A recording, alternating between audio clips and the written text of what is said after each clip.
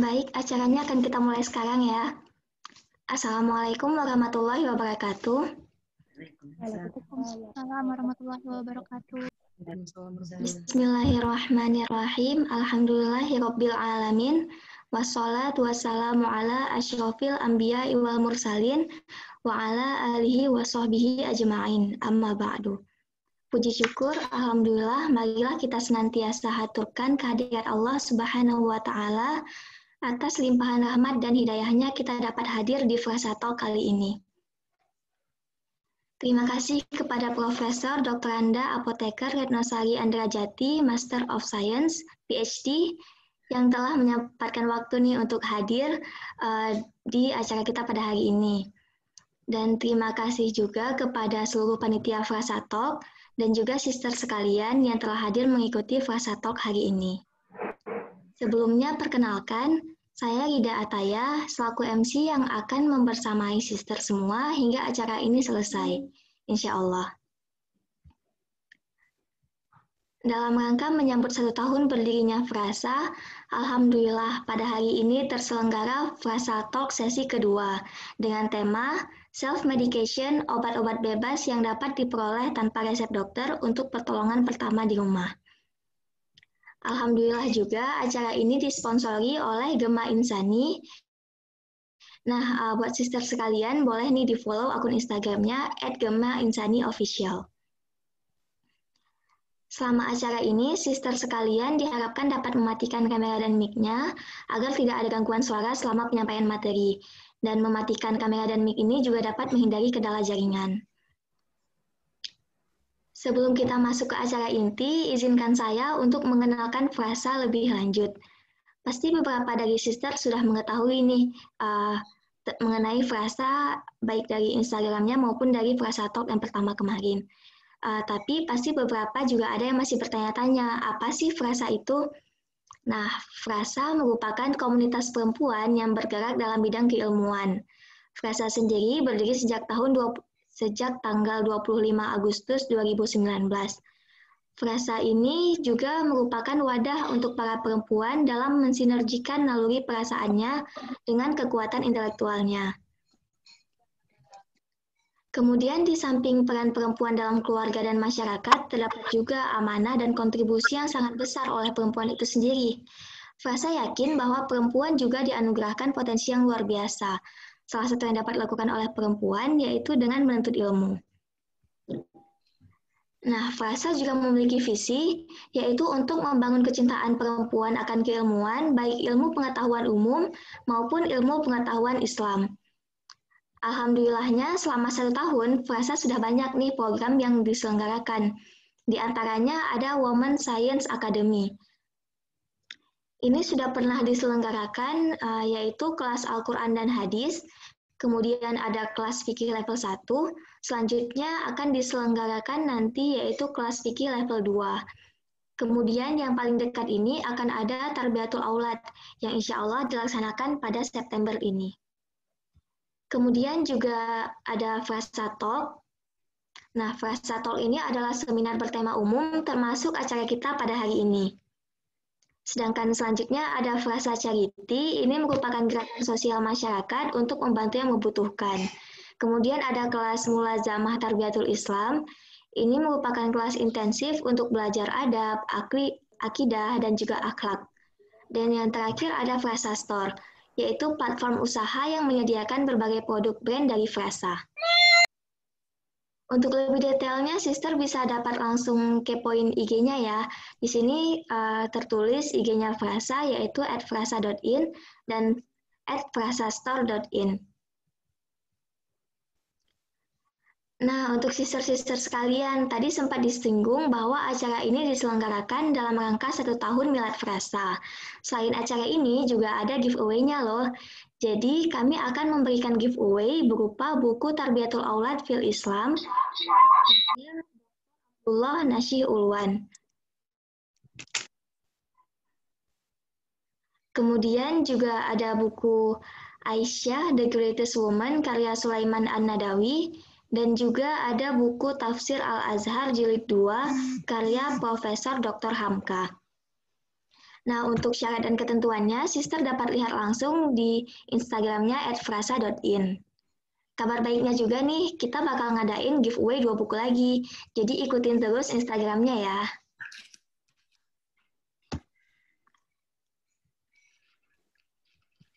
Kemudian, alhamdulillah di sini telah hadir juga pemateri kita, yaitu Profesor Dr. Anda Retnosari Andrajati, Ph.D. Apoteker. Selamat datang, Prof. Nah, Assalamualaikum warahmatullahi wabarakatuh semua. Iya, waalaikumsalam warahmatullahi wabarakatuh. Nah, selanjutnya, sister sekalian, insya Allah kita akan menggali ilmu nih dari beliau. Dan tentunya setelah materi disampaikan akan ada sesi tanya-jawab untuk sister sekalian. Selanjutnya, sebelum kita memasuki acara kita pada hari ini, diharapkan sister semua dapat mempersiapkan segala keperluan untuk Frasa Talk-nya, baik uhiyahnya, semangatnya, kemudian juga catatan pribadinya jangan lupa ya, karena Frasa akan ada door prize nih, yaitu door prize akan diberikan untuk 1 orang pemenang, yaitu yang memberikan cerita menarik mengenai Frasa Talk pada hari ini, kemudian di-share di Instastory Instagramnya. Dan jangan lupa untuk mention @frasa.in. Door prize ini akan diberikan untuk 1 orang pemenang. Door prize ini akan diberikan untuk 1 orang pemenang. Dan ini juga bisa menjadi kesempatan yang baik nih untuk sister dapat berbagi kebaikan melalui media sosial. Baik, kita memasuki acara inti, yaitu pemberian materi dengan tema self-medication, obat-obatan bebas yang dapat diperoleh tanpa resep dokter untuk pertolongan pertama di rumah. Nah, dari temanya udah kelihatan cukup menarik ya, sister. Obat-obatan bebas seperti apa sih yang bisa dan aman dipakai yang tanpa memerlukan resep dokter.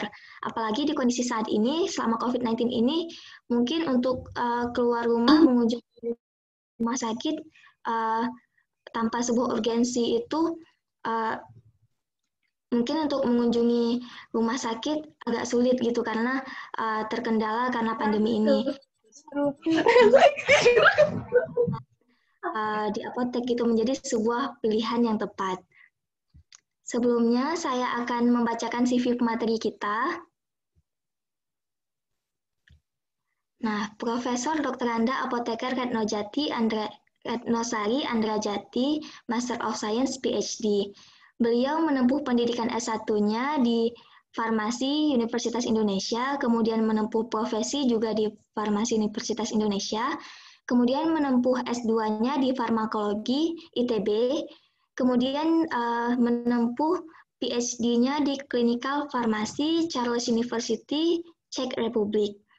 Aktivitas beliau saat ini yaitu dosen Fakultas Farmasi Universitas Indonesia dan juga Kepala Unit Farmasi dan CSSD Rumah Sakit Universitas Indonesia. Nah, tanpa kita memperpanjang lagi, langsung saja nih kita masuk ke materinya. Kepada Profesor Retno, dipersilahkan.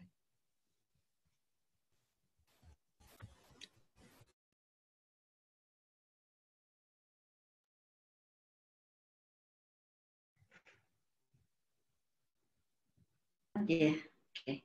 Assalamualaikum warahmatullahi wabarakatuh.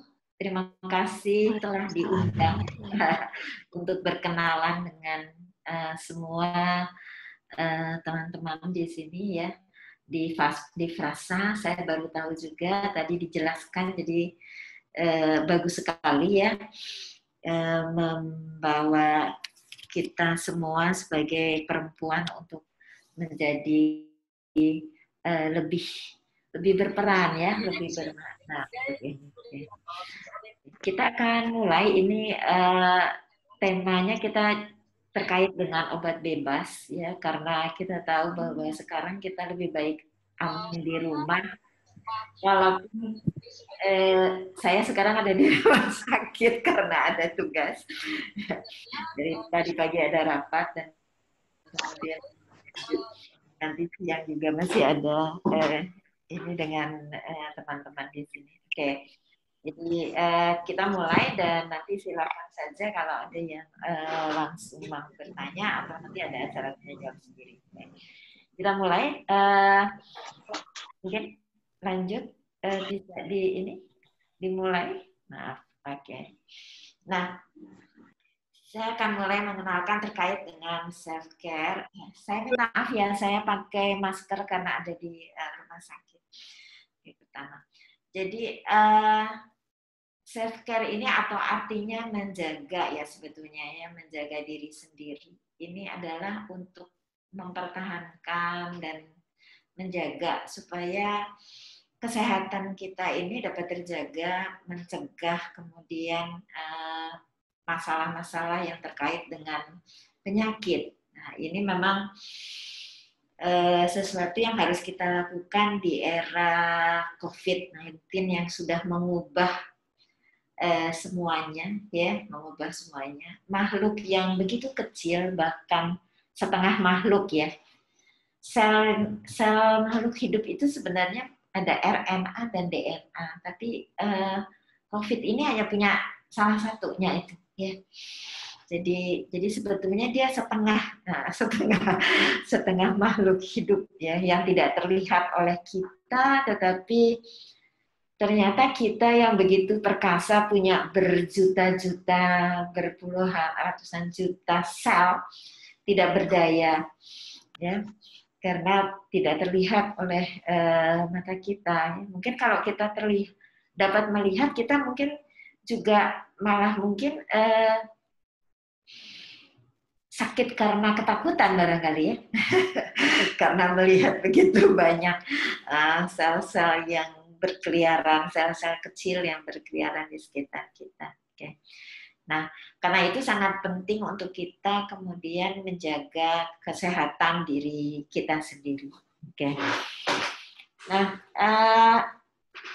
dalam self-care tadi tentunya selain tadi tentu kita harus menjaga kesehatan fisik dan mental, ada juga yang terkait dengan self-medication, artinya pengobatan sendiri. Itu pengobatan sendiri dibutuhkan kalau kita mengalami sakit. Kalau kita tidak sakit kan kita tidak perlu obat ya. Jadi berarti kalau kita bicara self-medication, kita ada mengalami gangguan yang ringan sehingga dapat diatasi oleh obat-obat bebas. Nah, jadi hanya gangguan ringan saja ya, tentu saja. Nanti kalau tidak bisa diatasi oleh obat-obat bebas ini, maka kita tentu harus mengunjungi dokter ya untuk menanyakan atau memeriksakan masalah terkait. Lanjut, ya. Nah, kita tahu ya pola hidup sehat di era COVID ini menjadi berubah sama sekali. Kita jadi selalu diharapkan menggunakan masker. Kalau di rumah sakit kita bisa pakai masker bedah yang seperti yang saya pakai, atau kalau langsung menangani pasien, kita justru harus lebih lagi memakai masker N95 yang memang lebih kedap ya, sehingga lebih aman untuk yang menggunakannya. Tapi kalau tidak berhubungan langsung dengan pasien, saya rasa kita tidak perlu.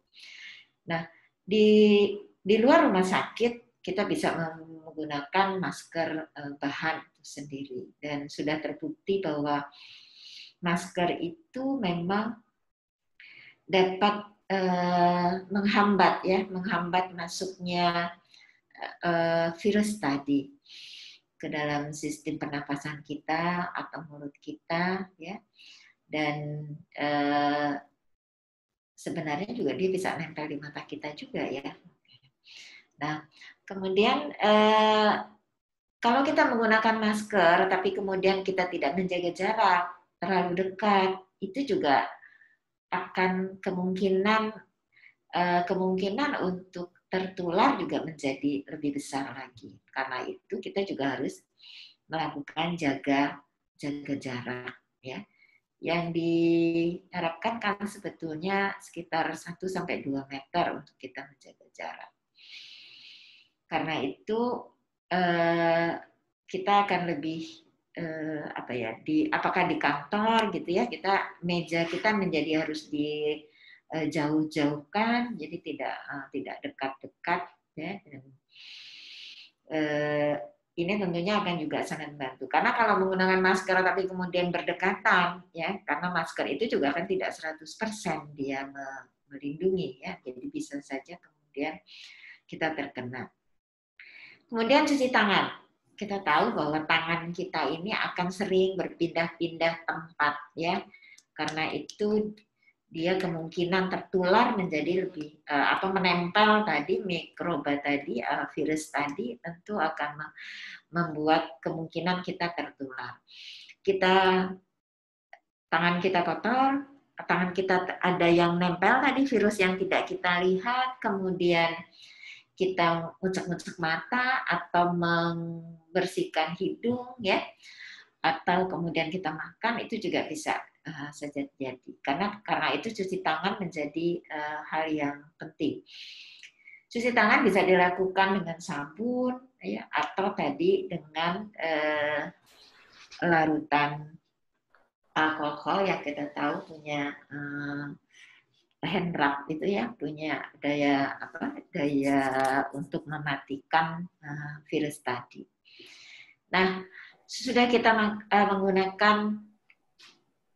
melakukan suatu usaha untuk tadi secara fisik, ya, menggunakan masker kan artinya secara fisik, jaga jarak secara fisik juga, ya, maka kita tentu harus melakukan usaha agar tubuh kita tetap sehat dengan makanan berimbang dan bergizi, ya.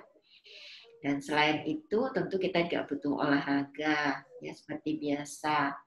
Dan vitamin ini yang mungkin nanti akan juga ikut dibicarakan, ya. Jadi mungkin ada vitamin yang harus ditambahkan dari luar, dan ada juga vitamin yang sebetulnya sudah memang ada di dalam makanan kita, ya, sehingga tidak perlu lagi ditambahkan, misalnya, karena sesuatu yang berlebihan juga tidak baik.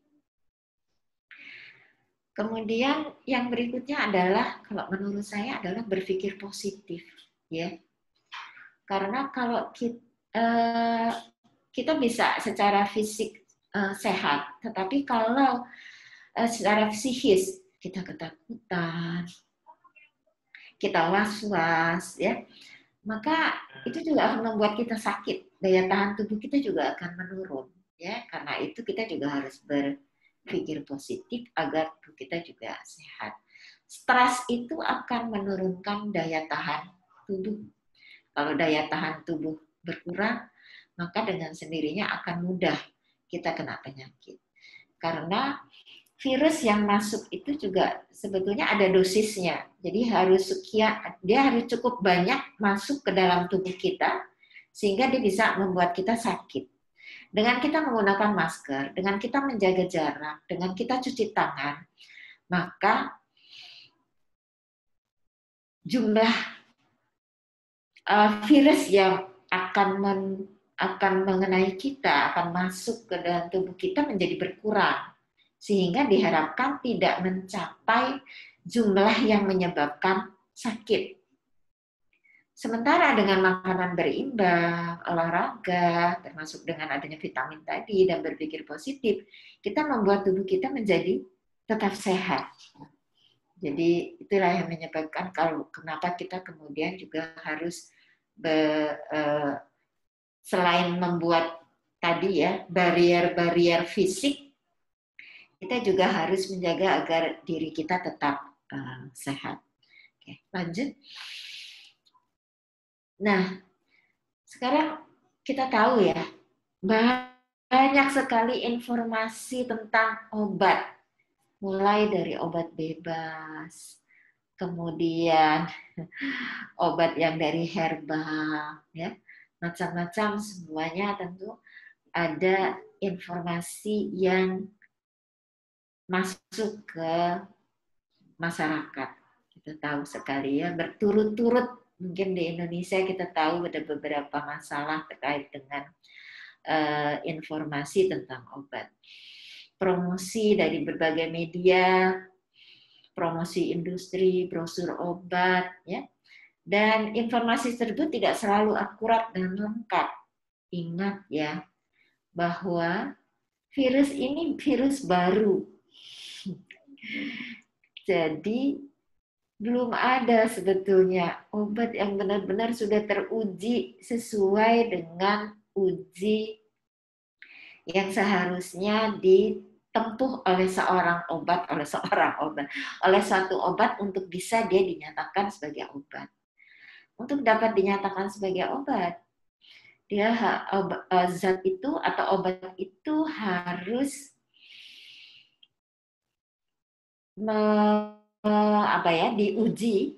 diuji awalnya secara in vitro, artinya di luar tubuh, baik tubuh hewan maupun tubuh manusia. Jadi bisa ditabung, ya, bisa didis begitu, ya. Jadi hanya dilihat saja, oh ternyata dia mematikan atau bagaimana, ya, tapi masih belum di sesuatu yang bernyawa, ya.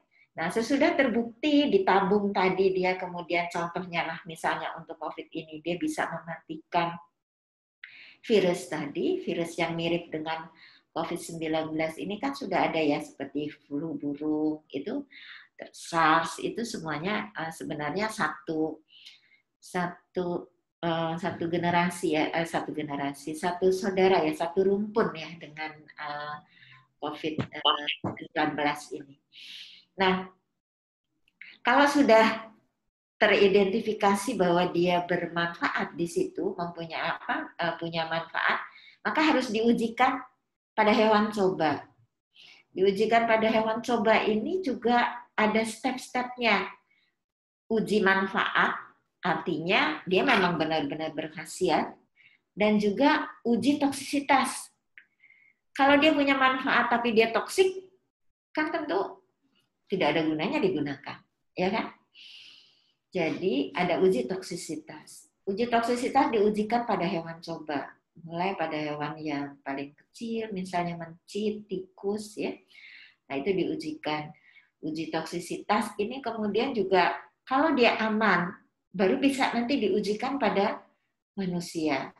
Uji toksisitas itu sebetulnya juga banyak. Ada uji toksisitas yang akut, jadi hanya dicek berapa sih dia dosis yang mematikannya, gitu. Tapi ada juga toksisitas yang kronis. Jadi diujikan, diberi terus selama 3 bulan. Nanti kemudian dilihat apakah ada hewannya yang mati atau tidak, ya. Kemudian sesudah itu kalau hewannya mati dibuka, dilihat lagi kematiannya karena apa. Diujikan juga apakah dia akan menyebabkan toksisitas yang pada hatinya atau pada jantungnya, dan semua diujikan. Dan juga dilihat lagi pada hewan yang misalnya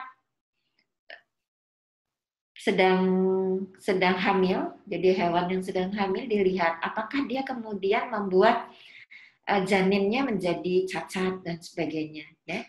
Dan kemudian juga diujikan apakah dia juga menyebabkan sel-selnya tadi kemudian menjadi mempunyai toksisitas yang menyebabkan kanker, ya, itu juga harus diujikan. Atau diujikan kalau dia obat tadi menyebabkan mutasi genetik. Nah, sesudah aman terkait dengan uji toksisitasnya, baru diujikan pada manusia. Uji pada manusia itu juga ada 3 tahap sebelum dia bisa masuk sebagai atau bisa diuji, bisa digunakan pada manusia. Sebenarnya uji pada manusia itu ada 4 tahap. Jadi uji klinik tahap 1, jadi namanya uji klinik. Kalau tadi pada hewan dikatakan pada uji pada hewan coba, ya. Kalau sudah lolos semua tadi dari uji hewan coba, dia baru bisa diujikan kepada manusia. Uji klinik tahap pertama biasanya pada manusia yang sehat untuk melihat keamanan dan dosisnya, ya. Kemudian kalau sudah lolos uji klinik tahap 1 baru naik ke uji klinik tahap 2. Diuji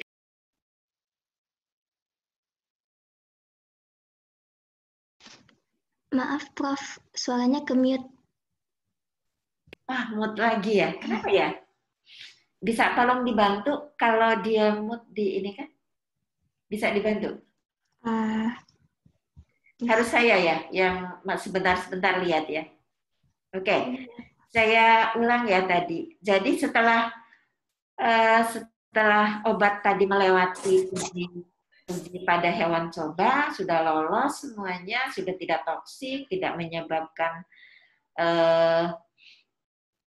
gangguan pada hewan coba, jadi dosis yang mematikannya juga sudah diketahui, maka baru dicobakan pada manusia. Tahap pertama tadi diujinya pada manusia sehat untuk melihat keamanannya dan untuk melihat dosisnya seberapa besar. Dan kemudian sesudah lolos tahap pertama, baru masuk ke tahap kedua. Ini diujikan pada yang sakitnya, ya. Jadi yang sakit sesuai dengan indikasinya tadi. Jadi kalau dia memang diujikan untuk COVID-19, ya diberikan kepada pasien dengan sakit COVID-19 ini, ya COVID-19 ini. Biasanya uji klinik tahap 2 ini benar-benar hanya diberikan pada pasien yang benar-benar hanya punya sakit itu saja. Jadi tidak ada sakit lainnya. Tidak ada penyakit lainnya. Nah, kalau sudah lolos uji klinik tahap 2, masuk ke uji klinik tahap 3. Di uji klinik tahap 3, ini pasiennya bisa selain dengan penyakit yang tadi diindikasikan, juga dia punya penyakit lain. Selain itu juga dia diujikan pada berbagai ras. Jadi biasanya dia akan diujikan di berbagai negara. Seperti sekarang kan vaksin itu sedang tahap 3 kan? Kita sedang dijadikan tempat pengujian vaksin yang dihasilkan oleh negara China, ya. Nah, karena dia harus melakukan uji klinik tahap 3 yang orang yang dicobakannya itu dari berbagai ras, ya. Nah, kemudian kalau sudah lolos tahap 3, itu boleh dipasarkan, boleh diberikan, boleh kemudian didaftarkan di Badan POM masing-masing negara, dan boleh diedarkan, digunakan untuk terapi. Nah, tapi obat tadi masih tetap harus mengikuti uji klinik tahap 4. Apa itu uji klinik tahap 4? Itu dilakukan pada orang yang sakit yang menggunakannya tadi. Kenapa masih perlu uji klinik tahap 4? Karena pada uji klinik tahap 3, jumlahnya mungkin masih belum cukup banyak. Kalau dia sudah masuk ke masyarakat, dipasarkan, kan bisa dipakai oleh berjuta-juta orang. Kita tahu bahwa anak-anak, orang tua, ibu hamil, ibu menyusui, itu tidak boleh menjadi subjek untuk uji klinik. Karena itu kita perlu lagi uji klinik tahap 4 ini. Selain itu lagi, ada obat yang kalau baru sebentar digunakan, efek sampingnya itu belum muncul. Jadi ada obat yang efek sampingnya munculnya belakangan. Ya, sudah dipakai bertahun-tahun. Bahkan ada obat yang efek sampingnya muncul bukan pada yang menggunakan. Contohnya adalah obat diethylstilbestrone. Obat ini sudah tidak ada lagi di pasaran, sudah ditarik. Ternyata obat ini digunakan sebagai obat kontrasepsi. Dan ternyata dia menyebabkan anak perempuan dari ibu yang menggunakan diethylstilbestrone ini menjadi mempunyai atau terkena penyakit kanker. kanker pada rahimnya. Dan ini baru ketahuan setelah digunakan sekian lama. Jadi efeknya kita lihat, efeknya akan muncul lama dan bisa juga tidak pada dirinya. Karena itu uji klinik fase 4 ini harus harus dilakukan, wajib dilakukan. Biasanya kita sebut juga sebagai pharmacovigilance. Ya. Di etilstilbestrol tadi juga dimulainya dari kok banyak anak gadis, anak perempuan-perempuan muda gitu sudah kena kanker yang terkait dengan sistem reproduksinya. Padahal biasanya itu hanya muncul pada perempuan yang sudah dewasa, yang sudah menikah biasanya. Ya. Setelah dilihat ditrace ke belakang, ternyata dia adalah anak dari ibu yang menggunakan dietilstilbestrol sebagai kontrasepsi. Tentunya sebelum dia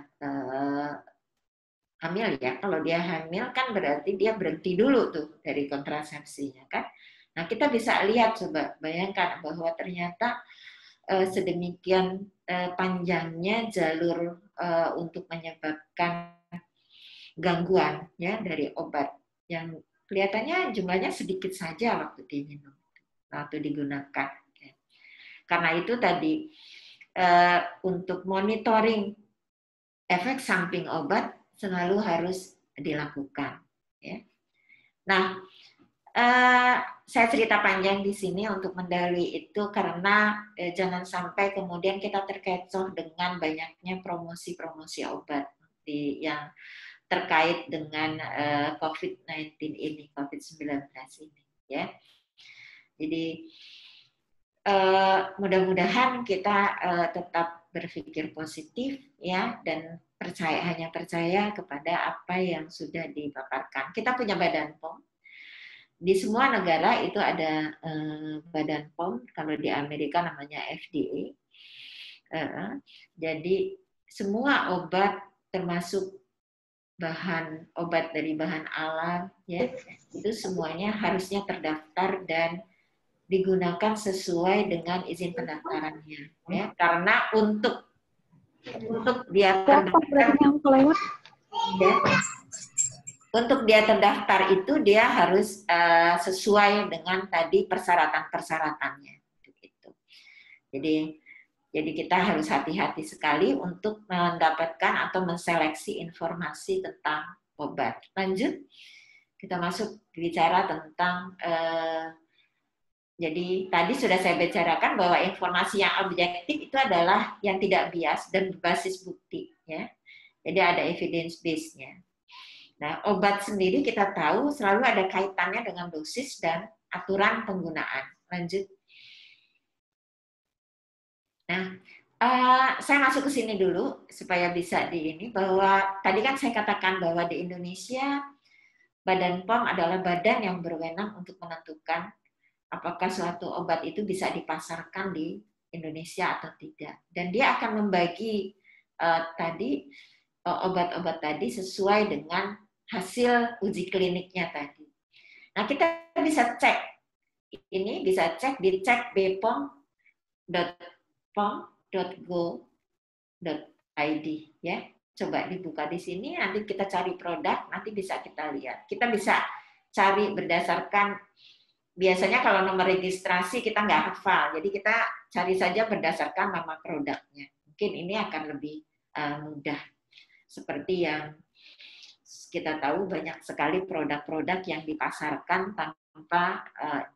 Oke. Nah sekarang kita lihat ya produknya itu sendiri. Lanjut. Nah kita tahu bahwa ada obat yang dapat dibeli tanpa resep. Kita akan bicara dengan obat yang dapat dibeli tanpa resep. Ada obat bebas terbatas, ada obat bebas, ada jamu, dan ada herbal terstandar. Harusnya herbal terstandar di sini ya, jamu yang di bawahnya. Lanjut. Nah, di kemasan obat itu selalu ada penandanya. Kalau penandanya ini adalah obat narkotika dan psikotropik. Obat yang paling diawasi. kita tuh di rumah sakit atau di apotek ini harus dilaporkan, ya. Herannya kok banyak ya beredar di luar. Ya. Kita di apotek atau di rumah sakit kalau ada selisih satu aja kita bisa cari-cari ya, karena kalau tidak nanti kita pasti akan dihukum. Ini harus dilaporkan tiap bulan, ya. Lengkap dari apotek ataupun rumah sakit ke dinas kesehatan. Kemudian obat ini tentunya harus dengan resep dokter, ya, dengan resep dokter. Kemudian yang obat dengan resep dokter satunya lagi adalah obat keras. Ini obat keras, simbolnya seperti ini, K, udah merah dia. Obat narkotika ya ini, ya. Kemudian yang kita bisa beli tanpa resep dokter itu adalah obat bebas terbatas yang simbolnya bulatan biru dan obat bebas simbolnya bulatan hijau. Lanjut. Saya lupa ya. Harusnya ini tadi ada yang ini. Oke. Nah, untuk obat bebas terbatas tadi yang simbolnya biru akan ada tambahannya lagi. Jadi akan ada tambahan di sini. Awas P nomor 1. Awas obat keras. Bacalah aturan memakainya. Jadi awas obat keras hanya untuk dibakar. Jadi kalau memang penggunaannya untuk dibakar. Awas obat keras hanya untuk dikumur, jangan ditelan. Ini untuk obat kumur. Awas obat keras tidak boleh ditelan. Awas obat keras hanya untuk bagian luar badan. Awas obat keras, obat wasir jangan ditelan. Jadi ini artinya obatnya hanya obat luar saja. Ya. Kalau ini adalah obat dalam. Lanjut. Nah, ini contohnya tadi ya. Yang hijau itu parasetamol, obat yang penghilang sakit. Semua saya rasa udah pernah ya makan parasetamol. Kemudian ibuprofen ini juga penghilang sakit, tapi dia masih dalam obat bebas terbatas. Artinya keamanannya masih lebih kurang aman dibandingkan dengan parasetamol. Sedangkan metampiron ini masuk obat keras. Kodein ini termasuk dalam obat narkotika. Kodein itu obat batuk, ya, obat batuk dan biasanya kalau di negara lain ada yang memasukkan ini di dalam obat bebas terbatas. Tapi di Indonesia ini masuk ke dalam obat narkotika karena memang dia keturunan dari obat-obat narkotika yang berasal dari tanaman. Oke, lanjut. Nah, kemudian kita lihat apa sih informasi yang melekat pada obat, udah jelas namanya, ya. Kemudian bentuk sediaannya, misalnya tadi parasetamol tablet, dosisnya, kekuatan obatnya, maksudnya parasetamol 500 mg tablet, gitu kan? Kemudian digunakan untuk apa? Indikasi penggunaan, ya, bagaimana, bila dan lama digunakan, misalnya untuk penghilang sakit, ya, penghilang nyeri.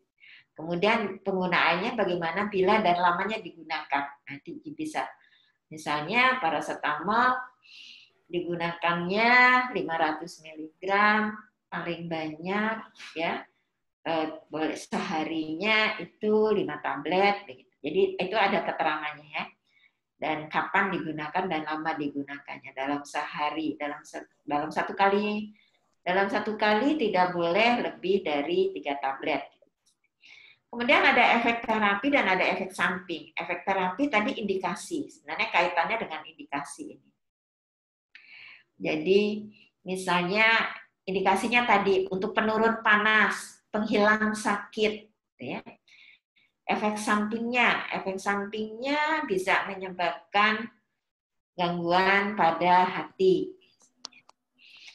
Interaksi yang dapat terjadi, jadi dia bisa berinteraksi dengan obat mana lagi atau dengan makanan, ya. Jadi itu bisa ada penjelasannya. Kemudian dia tidak boleh digunakan untuk apa, itu juga.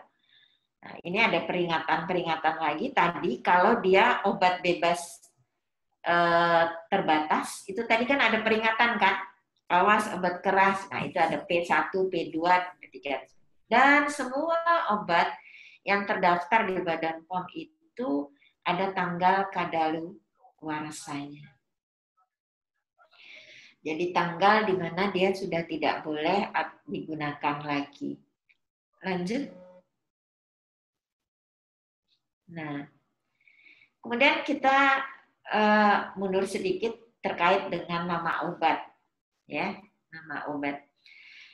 Nama obat itu ada yang sering disebut sebagai nama generik. Nama generik itu adalah nama dia sebagai obat, sebagai zat kimianya tadi. Misalnya tadi paracetamol atau acetosal, ya, atau ibuprofen, ya, atau vitamin C, gitu ya. Misalnya kalau itu vitamin.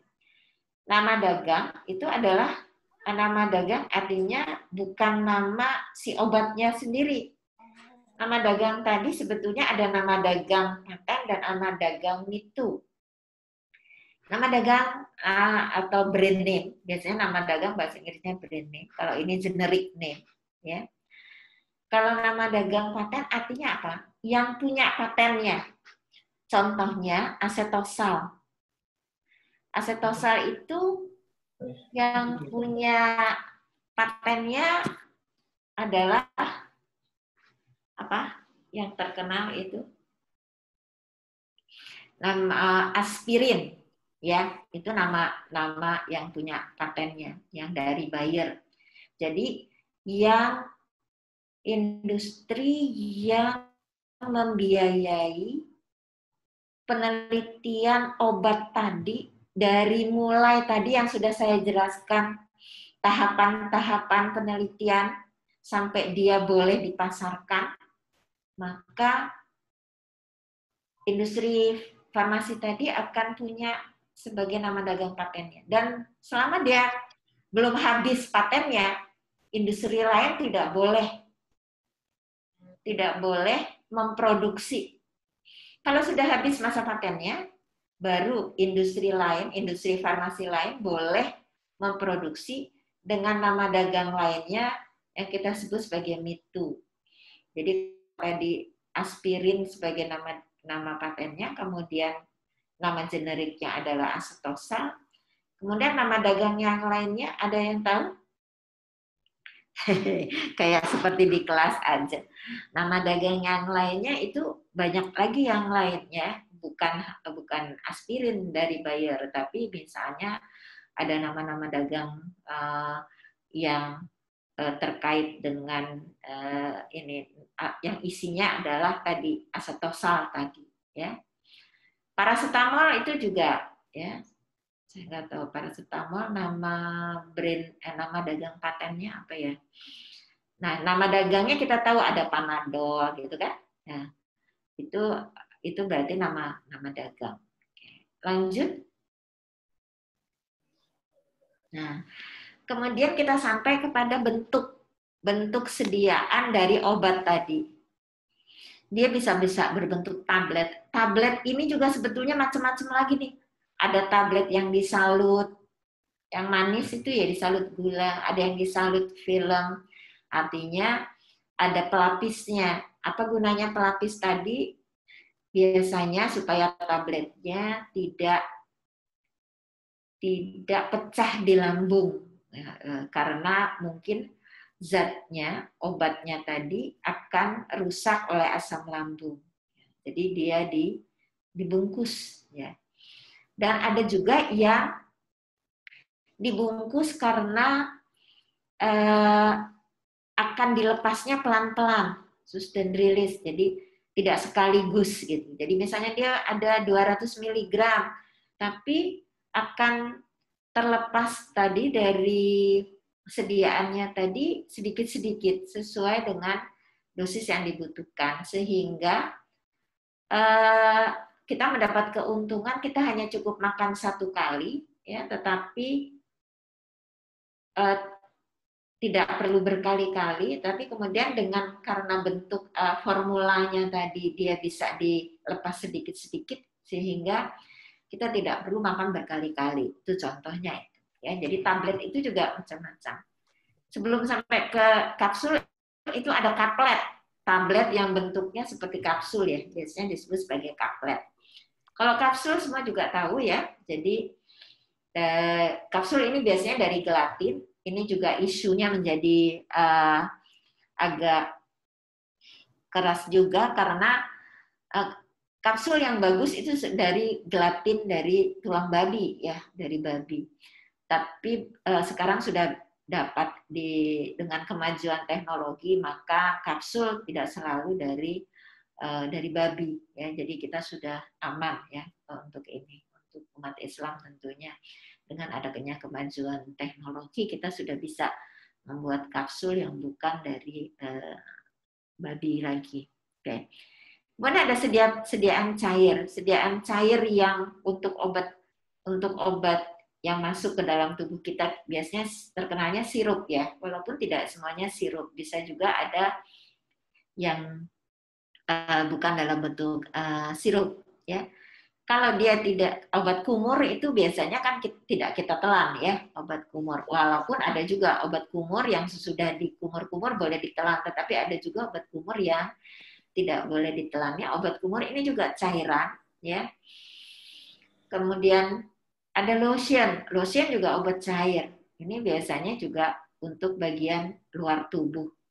Kemudian obat cair lainnya sebetulnya injeksi ya. Injeksi itu juga obat cair lainnya. Dan kemudian ada juga sebetulnya obat cair yang sebetulnya seperti injeksi. Di sini saya tidak tulis injeksi ya.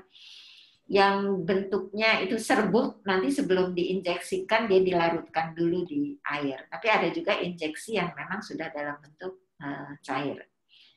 Ini biasanya untuk obat-obat bebas ya, karena di Indonesia tidak boleh ada obat bebas dalam bentuk injeksi. Karena itu saya tidak cantumkan di sini. Itu. Lanjut. Nah, kemudian tadi kan obat itu pasti ada indikasinya untuk apa, untuk terapi apa.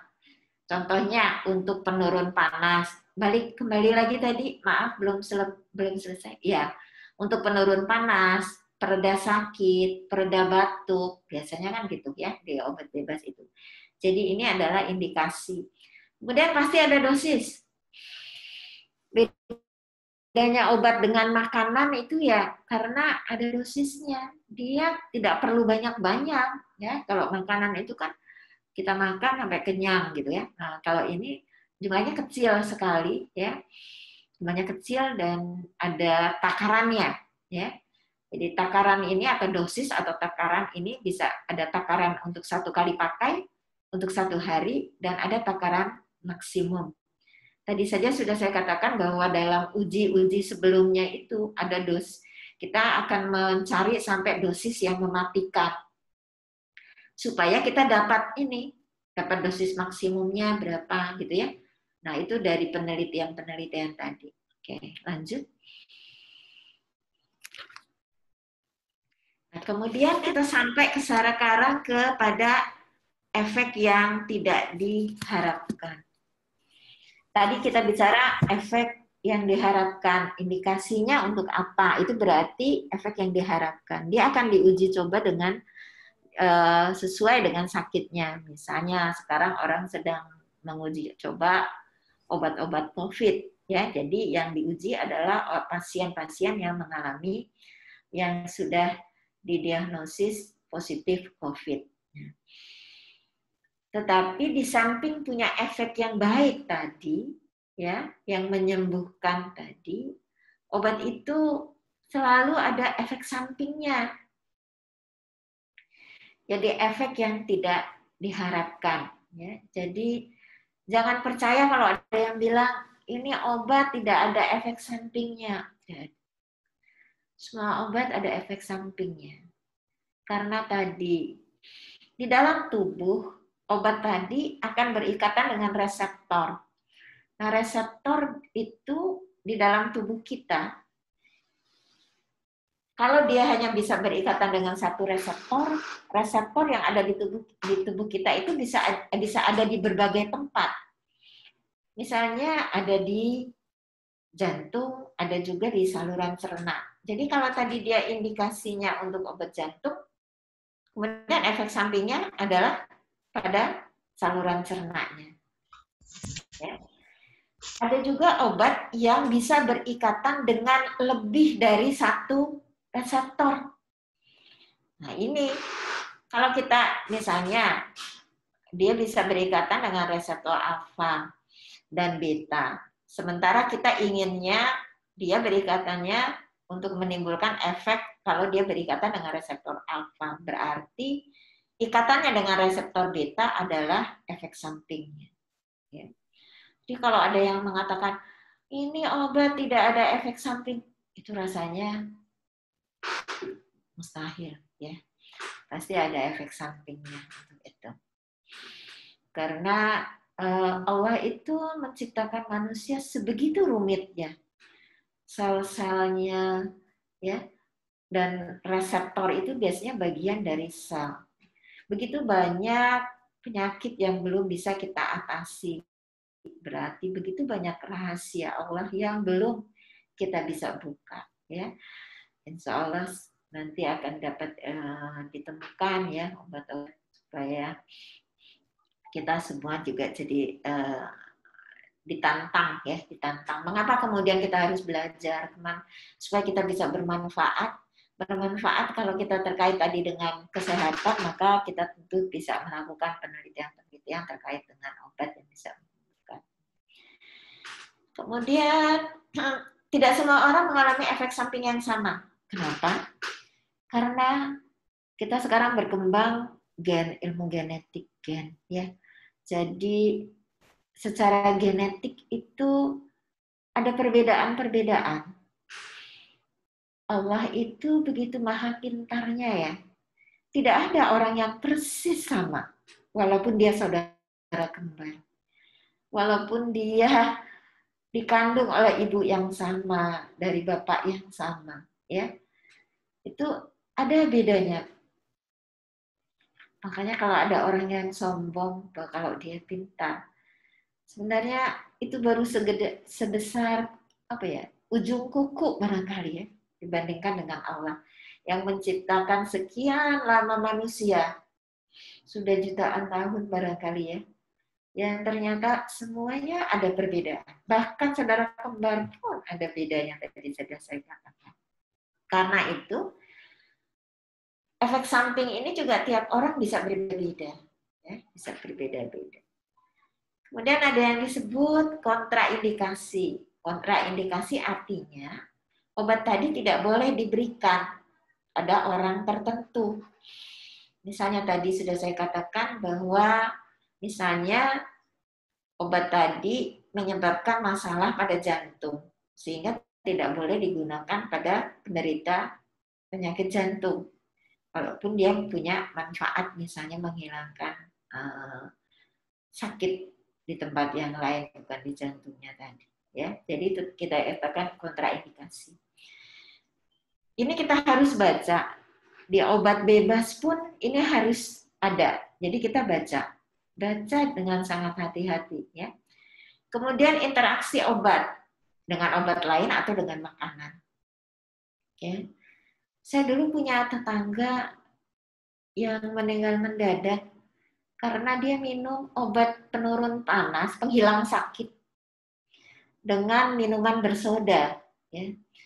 Saya waktu itu masih kecil sih, jadi saya tidak tahu juga, cuma kaget juga gitu, karena tetangga dekat. Gitu. Ternyata dia langsung dalam cuma beberapa, tidak sampai jam-jaman ya, cuma berapa jam itu kemudian tiba-tiba meninggal ya, dimulai dengan kena serangan jantung dulu ya. Jadi kita juga tidak tahu. Jadi kalau minum obat tentunya kalau bisa dengan air minum yang netral saja, misalnya dengan air putih, itu yang paling baik ya. Tentunya. Kemudian kalau dia bergunakan bersama-sama dengan obat lain, kalau satu pasien menggunakan obat yang lain juga, tidak hanya satu obat, ini juga kita harus perhatikan kemungkinan adanya interaksi obat. Nah, ini tertera semua di leaflet obat. Karena itu kalau beli obat dibaca leafletnya, ya, supaya diperhatikan. Nah, kalau dengan makanan ini juga bisa. Bisa saja makanan tadi jadi memperkuat efeknya atau justru memperlemah efeknya. Lanjut.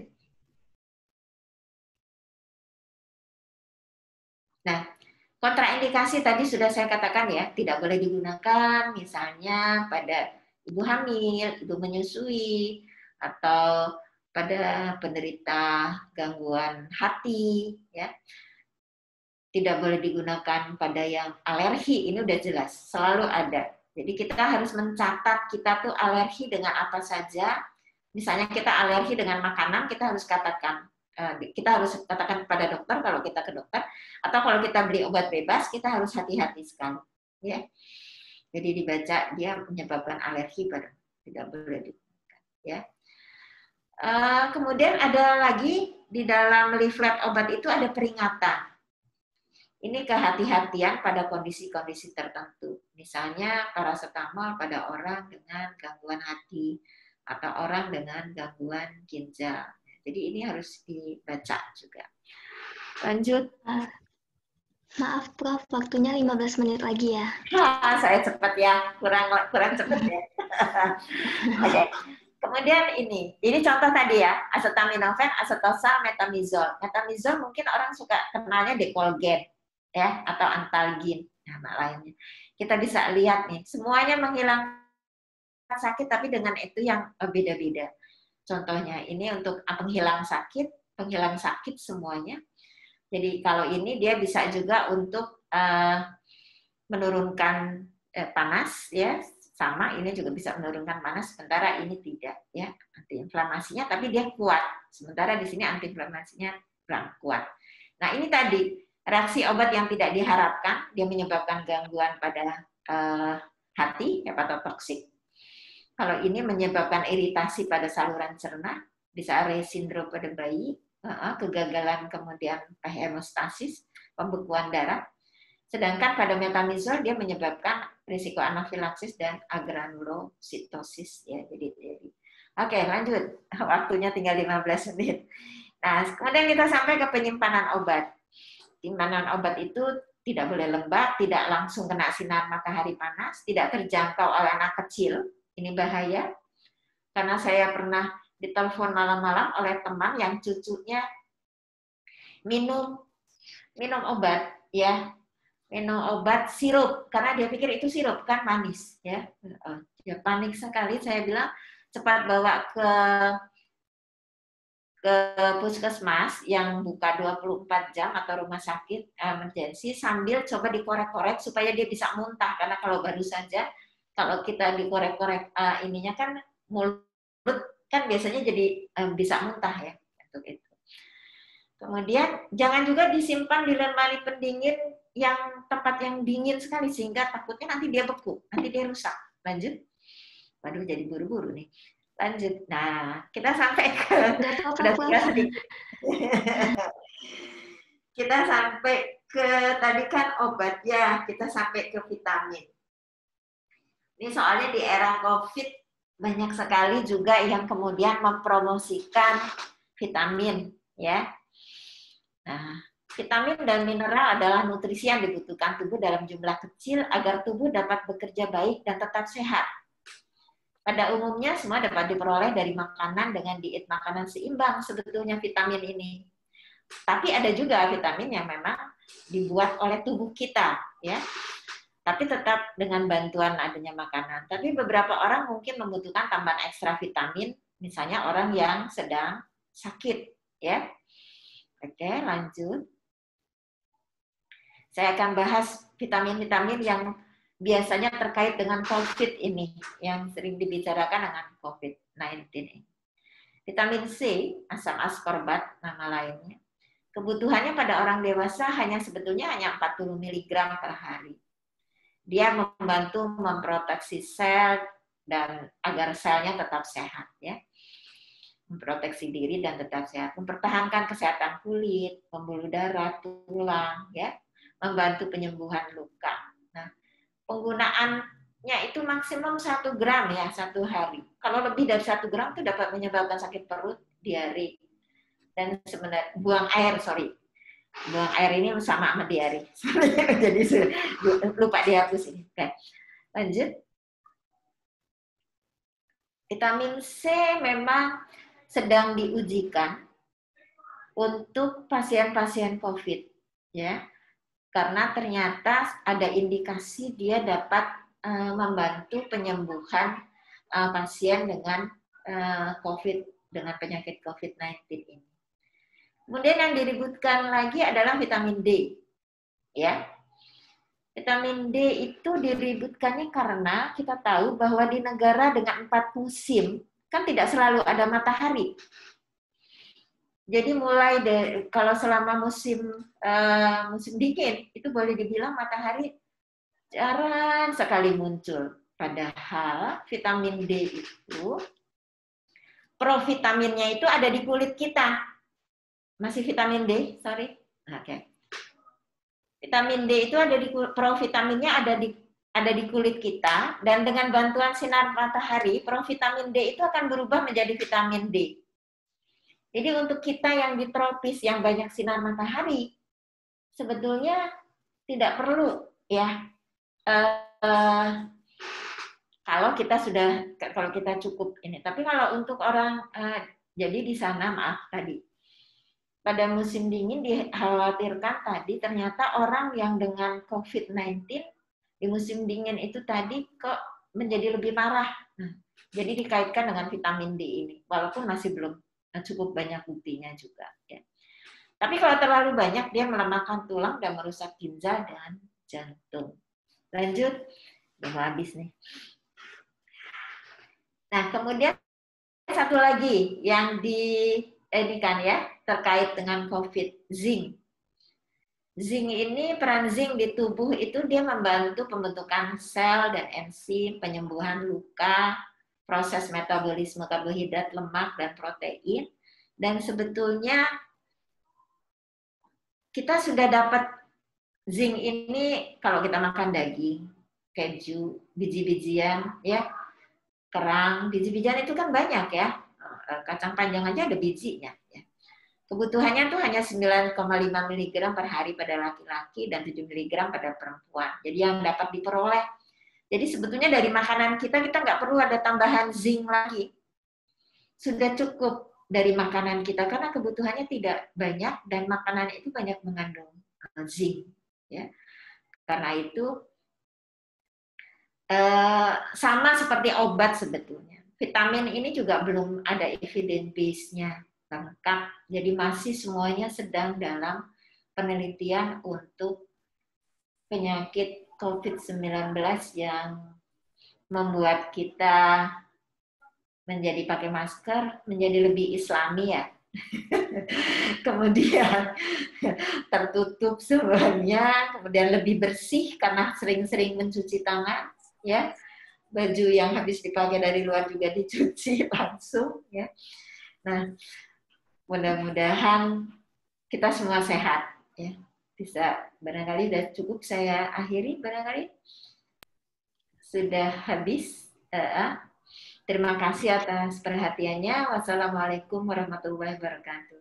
Waalaikumsalam warahmatullahi wabarakatuh. Alhamdulillah kita sudah mendengar materi dari Prof. Retno. Terima kasih banyak Prof atas materinya. Materinya sangat bermanfaat, juga tentunya menambah wawasan kita nih untuk wawasan dan kepedulian kita nih terhadap kesehatan tubuh kita sendiri. Nah, sekarang kita masuki sesi tanya jawab. Bagi sister yang ingin bertanya dapat mengirimkan pertanyaannya melalui kolom chat ya. Kolom chatnya sudah ditujukan di kolom chat yang everyone. Nah, ini sudah ada yang bertanya nih dok. Yang pertama, Prof, maaf. Yang pertama dari Ayu Khairun Nisa. Izin bertanya, saya pernah berobat ke negeri jiran. Sebelumnya saya pernah berobat di dokter di dekat rumah saya. Karena berbagai pertimbangan, saya mencari second opinion ke dokter lain di luar negeri. Saat saya tunjukkan obat yang diberikan dokter dalam negeri, dokter jiran tersebut bingung dan merasa tidak mengenal obat tersebut. Saya melakukan ini bukan untuk perbandingan, hanya untuk menunjukkan obat yang pernah saya pakai, agar tidak kontraindikasi dengan obat dokter yang baru mungkin. Pertanyaannya, dokter tersebut menyatakan bahwa negara kita gampang sekali memakai obat baru. Kalau saya perhatikan juga sama, karena saat datang konsul pertama kali, dokter di sini cenderung memberikan obat yang berbeda untuk jenis yang sama. Misalnya antibiotik merek A, besoknya diganti merek B. Apakah benar? Sejauh mana bahayanya? Terima kasih. Baik, Prof, silakan dijawab pertanyaannya. Oke, langsung dijawab. Terima kasih Mbak Ayu. Hai Nisa. Ya, oke. Ya, banyak sekali orang memang sering berobat ke luar negeri. Walaupun sebenarnya dokter-dokter kita sih cukup bagus kalau menurut saya. Menurut saya.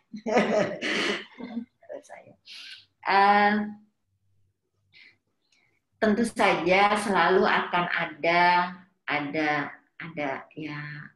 beda-beda begitu ya. Ada suatu perbedaan yang kadang-kadang juga mencolok seperti ini tadi, katanya dokternya di sana tidak pernah tidak kenal dengan obat tadi. Tapi masih ingat nggak obatnya apa ya, Mbak Ayu? Sister Ayu? Nggak tahu ya obatnya apa? Nggak ditulis ya? Nggak ditulis, Prof. Nggak ditulis ya? Tidak ditulis ya? Oh, obat alergi. Obat alergi. Obat alergi juga banyak nih. Mulai dari yang paling sederhana, STM, sampai kemudian hormon kortikosteroid ya. Ada dexamethasone dan sebagainya. Itu bisa digunakannya. Tapi ada kode K. Kode K berarti kode K.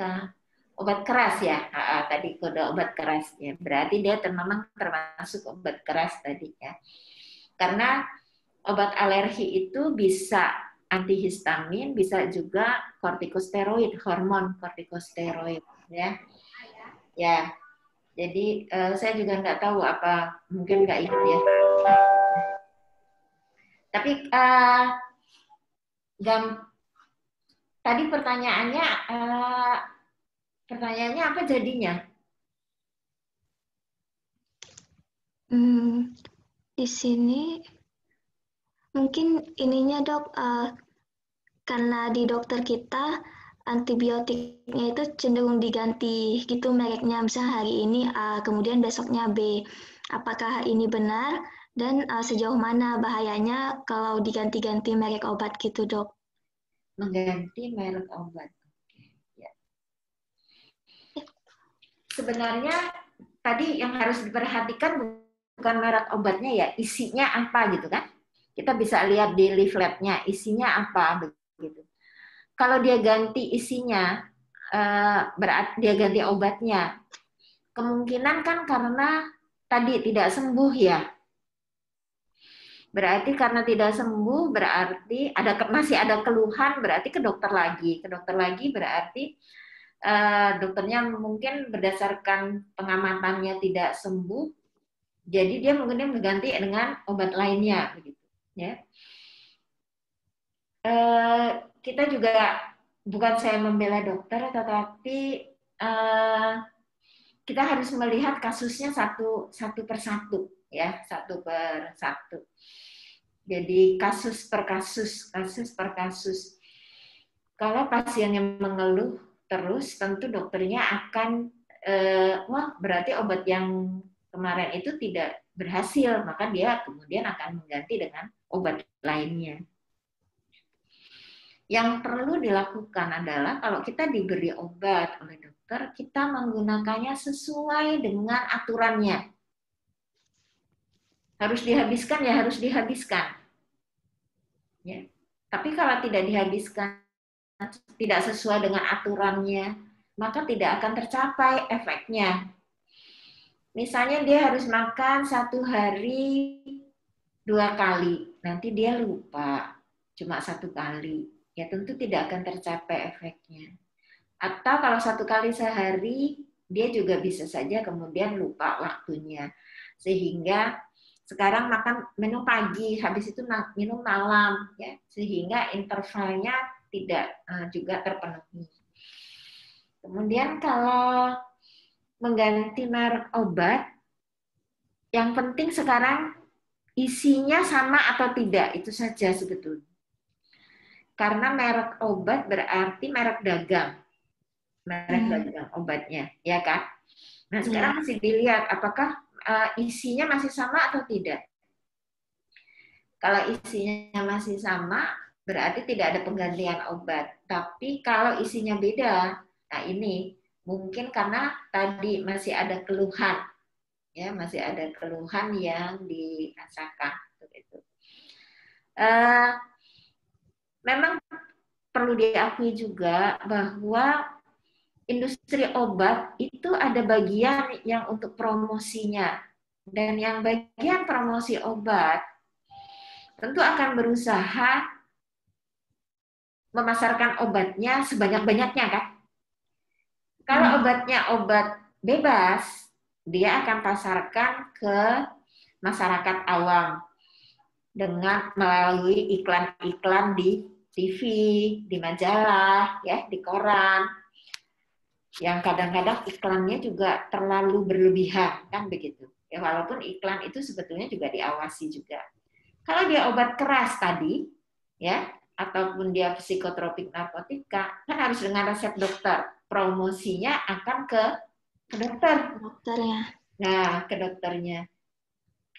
Nah, tentunya biasa tentu ya. Ada kebutuhan, ada masing-masing punya kebutuhan sendiri-sendiri nih. Ada juga memang dokter yang kemudian sangat kritis, dia tidak akan mau mengganti kalau tidak ada bukti, ya. Tapi ada juga yang mungkin dokter yang memang juga ingin mencoba apakah yang ditawarkan itu memang benar atau tidak. Jadi dia akan menggantinya untuk itu. Karena kita tahu bahwa begitu obat sudah diedarkan di pasaran, berarti sudah melewati fase tadi. Sudah terdaftar di Badan POM sudah ngecek tadi semua itu. Fase-fase yang harus dilewati oleh suatu obat sampai bisa dipasarkan, itu akan dicek oleh Badan POM sebelum dia memberikan izin edar. Ya. Jadi kalau menurut saya sih, kita kalau orang dikatakan bahwa dokter Indonesia itu gampang mengganti merek obat, ya mungkin karena promosi dari pabrik obatnya. Tapi tidak bisa juga dipukul rata ya. Kalau menurut saya sih. Jadi carilah dokter yang memang juga baik ya. Oke, jadi bisa dilihat sih, dicari untuk itu. Mungkin sebelum pergi ke luar negeri cari dulu. Kalau perlu ke RSUI barangkali. Iya bisa tuh Prof. Dokter-dokternya kan alumni dari FKUI. UI kan fakultas kedokteran yang boleh dibilang terbaik ya di Indonesia. Oke. Lanjut, cukup Mbak Ayu. Maaf saya cuma bisa menjawab begitu ya. Oke. Iya. Baik, terima kasih banyak Prof. Jawabannya sangat jelas ya. Kemudian selanjutnya kita lanjut ke pertanyaan kedua dari Diana Ayu Nindita. Terima kasih sister yang sudah bertanya. Assalamualaikum, jazakillah khairan Prof untuk ilmunya. Izin bertanya, obat apa saja selain paracetamol atau ibuprofen yang harus ada dalam kotak P3K di rumah, terutama untuk yang punya bayi atau balita? Kemudian bagaimana dengan essential oil yang sedang tren? Apakah dapat juga dijadikan obat P3K? Mengingat harga essential oil impor yang cukup mahal, apakah sudah ada produsen essential oil di Indonesia yang sudah mumpuni? Terima kasih, Prof. Langsung. Oke, Sister Diana, terima kasih untuk pertanyaannya. Obat untuk P3K. Obat untuk P3K selain obat untuk penghilang sakit, tentunya ada obat untuk diare barangkali ya, karena biasanya anak kecil itu, nggak usah anak kecil, saya saja pernah kok diare gara-gara makan gado-gado di kantin. Malamnya langsung diare sampai pagi jadi nggak tidur ya. Jadi obat diare itu tentunya obat bebas juga ya, bebas terbatas, boleh dibeli. Yang tadi kodenya hijau atau tidak, kalau tidak kodenya biru tadi. Kemudian obat untuk luka, tentu pertolongan pertama ya. Pertolongan pertama misalnya kita luka, pasti ada antiseptik seperti apa ya, biasanya yang disimpan obat merah ya, ataupun obat ini untuk pertolongan pertama. Untuk obat memar biasanya juga kita tahu juga kalau kita terjatuh atau apa ya. Walaupun kita juga harusnya tahu juga nih kalau misalnya kita jatuh tidak luka terjatuh. Itu sebenarnya ada ininya ya, misalnya kaki kita nih kesandung begitu ya, tidak ada luka, tidak ada apa, tapi kemudian menjadi ini. Nah, memar yang itu istilahnya tuh ada untuk RICE, rise. Jadi kita harus istirahatkan bagian yang tadi terkena sakit, kemudian dikompres ya, kemudian dinaikkan posisinya ya, increase, jadi dinaikkan posisinya dari tubuh kita. Jadi kalau tangan ataupun kaki dinaikkan dari tubuh kita untuk itu. Jadi itu juga bisa dilakukan untuk itu. Oke. Tadi obat apa saja ya? Tadi sudah obat untuk diare, jelas ini. Walaupun tentu tetap, apalagi kalau balita, itu harus segera dibawa. Untuk balita itu juga biasanya zinc itu akan membantu untuk menurunkan frekuensi dari diare. Biasanya kita ada tuh zincnya, bisa tablet nanti dilarutkan atau juga ada zinc yang dalam bentuk larutan. Jadi selain dari untuk pengganti cairan tubuh, Oralit ya, Oralit juga banyak mereknya ya. Jadi ini yang sama. Jadi untuk pengganti cairan tubuh dan kemudian tambah dengan zinc tadi. Itu untuk anak-anak atau bayi itu bisa digunakan. Kemudian untuk penghilang sakit tadi ya, untuk penghilang sakit diare, kemudian luka, kalau dia luka lebam ya, saya rasa itu obat-obat yang bisa diadakan di kemudian juga obat muntah ya, biasanya kadang-kadang diare dan muntah ya, juga itu juga bisa dibuka. Norit saya rasa juga bisa untuk dipakai, misalnya kalau ada hal-hal yang misalnya yang terkait, karena norit itu bisa mengabsorpsi ya, jadi bisa untuk juga kalau keracunan sementara ya, kalau memakan sesuatu yang bisa menimbulkan keracunan, kalau bisa diusahakan bisa dimuntahkan kembali. Jadi dikorek-korek ininya, apanya? Mulut belakangnya. Karena kan biasanya kalau kita mengorek-korek mulut belakang atau merangsang itu jadi muntah. Jadi bisa dikeluarkan. Kan anak kecil suka makan apa saja gitu ya. Kemudian essential oil. Essential oil ini yang maksud apa ya? Maksud saya malah ketinggalan zaman nih. Essential oil untuk apa tadi ya? Nurse Diana, Sister Diana tadi tanya essential oil. Mungkin Essential oil. Mungkin eukaliptus itu kali. Oh, maksudnya eukaliptus ya. Oke. Memang ada penelitian di China tentang obat-obat yang dapat digunakan juga untuk, tapi ingat semuanya masih dalam tahap penelitian. Salah satunya obat bahan alam yang juga sedang diteliti di China itu adalah tadi minyak kayu putih, eukaliptus. Ya. Jadi itu sedang diteliti juga, sama dengan semua obat COVID, sama dengan vaksin, semua masih dalam tahapan penelitian. Jadi kalau dikatakan bahwa dia sudah terbukti itu mungkin belum ya, tapi memang sedang dalam tahapan penelitian. Jadi kita tahu di China itu juga obat herbalnya China kan sangat terkenal juga. Jadi mereka juga melakukan penelitian-penelitian itu, dan salah satunya memang ada minyak kayu putih ini. Jadi mungkin itu bisa digunakan. Kalau buat saya sih memang sering saya gunakan, karena kalau pakai masker lama-lama baunya nggak enak. Jadi biasanya saya tambahkan setetes minyak kayu putih di masker bagian dalam ini. Sebenarnya lebih untuk harumnya itu ya.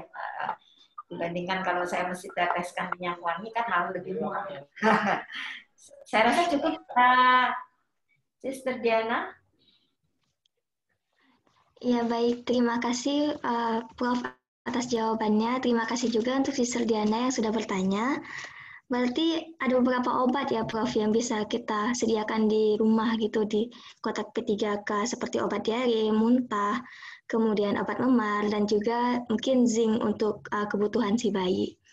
Kemudian kita lanjutkan untuk pertanyaan yang ketiga dari Ayu Septiarti. Terima kasih Sister Ayu telah bertanya. Pertanyaannya, Prof, bila kita sakit dan obat yang didapat sudah tingkat tinggi, misal kodein untuk obat batuk, apakah ketika kita sakit kembali boleh minum obat sisa dari sakit sebelumnya yang belum expire date?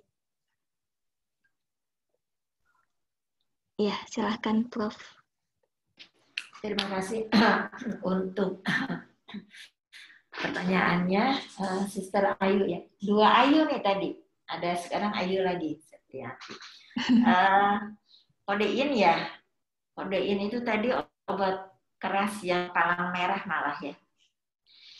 Kalau masih ada sisa berarti tidak dihabiskan ya. Bukankah seharusnya dihabiskan?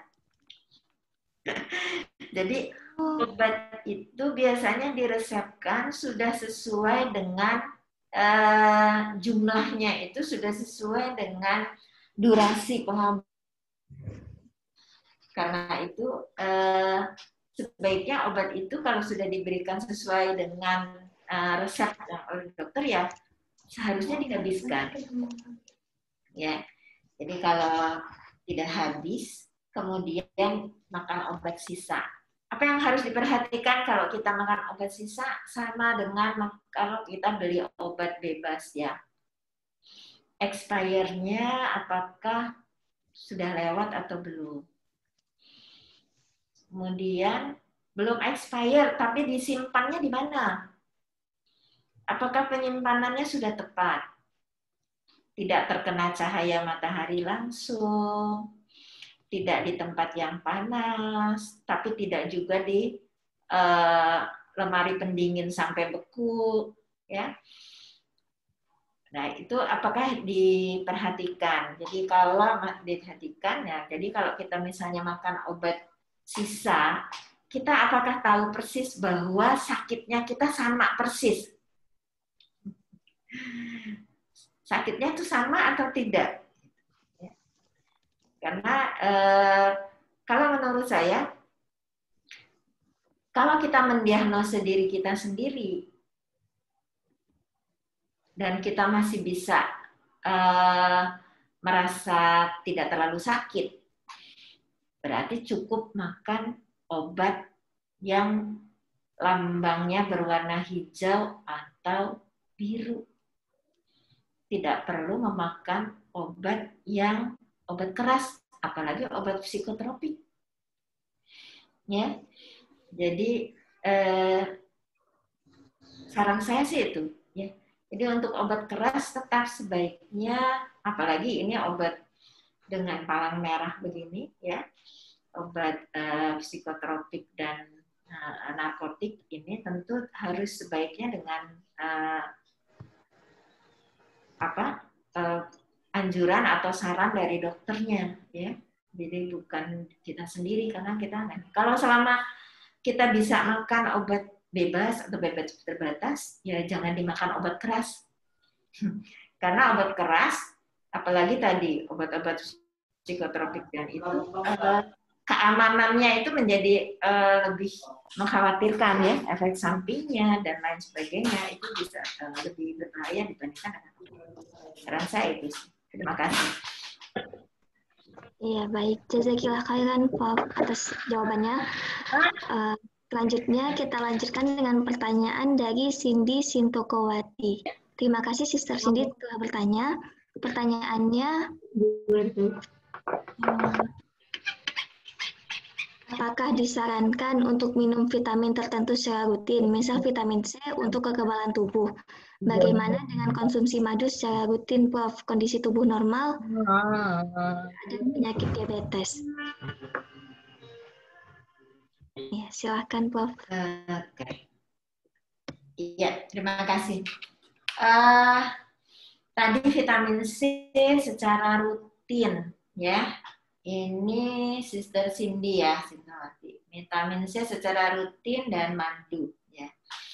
Kita tahu ya di dalam Al-Quran juga sering kali disebut-sebut ya madu ini sebagai obat, karena ternyata memang madu itu selain mengandung karbohidrat yang manis tadi juga, kemudian juga dia mengandung vitamin. Jadi sebetulnya dia seperti vitamin gitu untuk madu tadi. Jadi bisa untuk mempertahankan kesehatan tubuhnya. Kemudian terkait dengan diabetes ya, kalau diabetes bagaimana? Nah, ini yang harus hati-hati nih, ya. Kalau dengan diabetes ini, karena kita tahu madu itu manis, tapi dia sebetulnya kandungannya itu sukrosa ya, setahu saya sih. Selama tidak berlebihan, kita tahu sebenarnya kan tidak akan minum madu bersendok-sendok gitu kan. Jadi hanya terbatas saja ya, saya rasa sih tidak masalah ya. Kemudian walaupun tentu harus kita hindari penggunaan yang banyak kalau orang tersebut diabetes. Vitamin C kita tahu memang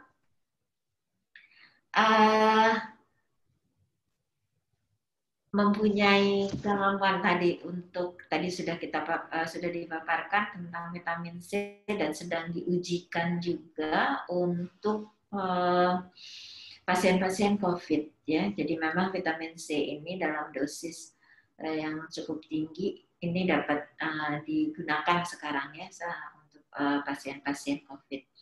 Jadi penggunaan vitamin C secara rutin bisa dilakukan karena memang tubuh kita tidak membentuk vitamin C, jadi harus dari luar. Tetapi itu bisa didapat tadi dari buah, ya, dari buah yang kita makan kita juga ada vitamin C. Kemudian tadi dari madu juga itu ada. Kemudian yang perlu diperhatikan tentu vitamin ini tetap ada dosisnya tadi, ya. Jadi tadi sudah dipaparkan bahwa dia tidak boleh lewat dari pemberian dari sebaiknya tidak lewat dari 500 mg ya, karena nanti bisa berbahaya untuk hati kita, untuk ginjal kita ya. Jadi memang segala sesuatu yang berlebihan juga tidak baik ya, tetap harus dalam dosis tertentu saja. Jadi kalau vitamin D itu bisa didapat dalam tubuh kita, disintesis di tubuh kita, kalau vitamin C memang harus dapat dari luar. Jadi bisa digunakan secara rutin, tetapi tidak berlebihan ya. Itu saja sih saran saya. Saya rasa cukup. Iya, baik. Terima kasih Prof atas jawabannya. Selanjutnya ini ada pertanyaan dari Ayu lagi Prof, tapi beda. Ayunya sekarang namanya Ayu RN. Terima kasih Sister Ayu telah bertanya. Pertanyaannya, salam Prof, mau nanya terkait obat kapsul itu, berarti itu nggak boleh ya dilarutin dulu di sendok gitu, harus ditelan sama kapsul-kapsulnya. Terus kalau habatus sauda oil juga kan pakai kapsul, apa boleh dikunyah dulu di mulut atau harus langsung ditelan Prof? Ya, silahkan Prof. Ya, terima kasih.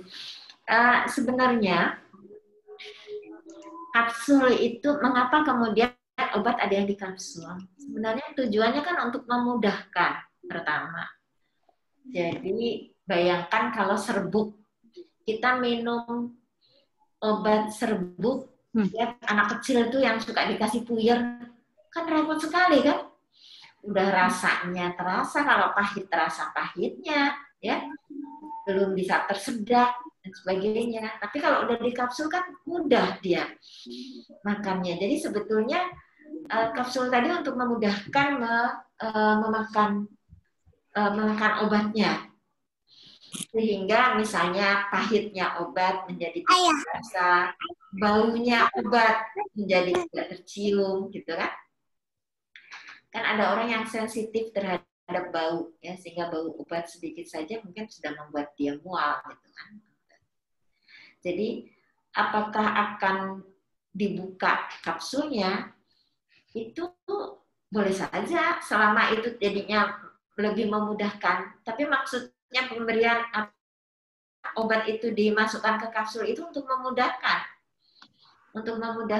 menggunakan, dan untuk juga menghindari bau dan rasa yang tidak enak sehingga tidak tercium baunya.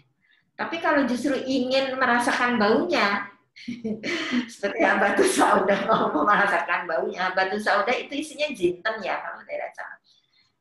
Kalau senang dengan baunya ya silahkan saja dibuat, tapi dibuka. Tapi maksudnya dimasukkan ke kapsul itu tadi, ya, untuk memudahkan menggunakan, untuk menghindari kalau tidak tahan dengan baunya, dengan rasanya yang tidak enak. Saya rasa cukup. Ya, baik Prof. Terima kasih atas jawabannya. Berarti itu ya, kapsul itu memang dibuat untuk mempermudah kita dalam menelan, apalagi obat-obatannya itu banyak ya, rasanya mungkin pahit, kurang enak jika dicicipi. Kemudian kita lanjut ke pertanyaan dari Retno. Terima kasih Sister Retno telah bertanya. Pertanyaannya, izin bertanya Prof, saya ingin menanyakan mengenai perbandingan efektivitas antara pemakaian obat-obatan dan jamu, seperti minuman herbal dan lain-lain. Manakah yang lebih efektif? Dan juga untuk penggunaan jamu sendiri, apakah perlu dosis tertentu dalam pemakaiannya? Dan apakah memungkinkan jika konsumsi jamu dalam jumlah yang berlebih itu dapat menimbulkan efek samping, khususnya pada jamu atau herba buatan rumah? Terima kasih sebelumnya, Prof. Terima kasih pertanyaannya. Waduh, kembaran saya namanya. Nah, tapi masih muda sekali ya. Pertanyaan pertama, perbandingan efektivitas obat dengan jamu. Kalau obat, itu tadi yang sudah ada penggolongannya ya, mulai dari obat bebas terbatas, obat keras, dan obat psikotropik. Itu semuanya sudah melewati tahapan uji coba dari mulai preklinik, uji coba pada di tabung, uji coba di hewan coba, uji coba pada manusia, sampai tahap 3 uji coba. Itu sudah dilakukan dan sudah dihitung, sudah benar-benar bahwa memang terbukti, gitu ya. Sedangkan kalau jamu itu ada 3 tingkatan. Ada jamu, ya, kalau obat herbal itu, maaf saya tadi tidak masukkan ya, minta maaf. Ada jamu itu gambarnya seperti gambar pohon, tandanya itunya. Kalau tadi kan kalau obat bulat itu tadi ya, bulat hijau, bulat biru, kemudian tanda K merah dan merah palang. Ya. Kalau jamu atau obat-obatan herbal itu ada jamu, tingkatan paling bawahnya itu jamu. Jamu itu kalau dilihat di boxnya atau di ininya bentuknya seperti daun gitu loh, kodenya. Jadi kalau tadi kan ada kode yang biru hijau, kalau dia hijau dan bentuk grafik atau gambar pohon ya, gambar daun. Kemudian di atasnya di atasnya jamu ada herbal terstandar. Herbal terstandar, kemudian di atasnya lagi ada yang namanya fitofarmaka. Kalau jamu ini ujinya hanya pada hewan coba untuk dosis yang mematikan, jadi dosis maksimumnya, ya, dosis toksiknya. Tapi belum ada uji efeknya, yang lainnya itu belum ada. Uji efek pada hewannya saja belum ada. Kenapa boleh? Karena kan seringkali sudah terbukti secara turun-temurun. Gitu. Tidak ada orang yang mati makan jamu gitu ya, misalnya. Gitu. Tapi dia masuknya tingkatannya ke jamu. Tetap saja sebetulnya ada batasannya juga. Pasti ada efek sampingnya juga. Kemudian, kalau kemudian dia sudah diteliti, dia akan naik menjadi tingkatannya namanya herbal terstandar. Gambarnya, itunya juga masih hijau, gambarnya seperti ada tadi, ada propenat yang terkasih. Jadi ada ini, herbal terstandar ini sudah ada ujinya pada hewan coba. Nah, kalau sudah diujikan pada manusia, namanya fitofarmaka. Ya. Nah, itu juga ada ininya, tapi dibedakan, jadi tetap ada pembedanya tadi. Jadi kalau ditanya ada efek sampingnya, ada efek sampingnya. Ada dosisnya, ada. Semua pasti ada dosisnya, ya. Tapi tadi kan kalau tadi dikatakan masih jamu, itu kan lebih banyak sebenarnya pemerintah hanya karena sudah ada pengalaman temurun, pemerintah hanya meminta supaya ada uji toksisitasnya. Jadi jangan sampai kemudian ternyata jamu tadi menyebabkan toksisitasnya itu dosis yang menyebabkan toksiknya itu rendah, ya. Itu kan tentunya akan berbahaya. Jadi perbandingan efektivitas obat dan jamu yang sudah jelas, obat kalau jamu itu biasanya dimakannya nggak bisa sedikit ya, harus banyak dan satu kali makan juga jumlahnya pasti lebih besar dibandingkan dengan tabletnya. Kemudian dia juga harus terus digunakan, jadi artinya regimennya biasanya lebih besar dibandingkan dengan obat.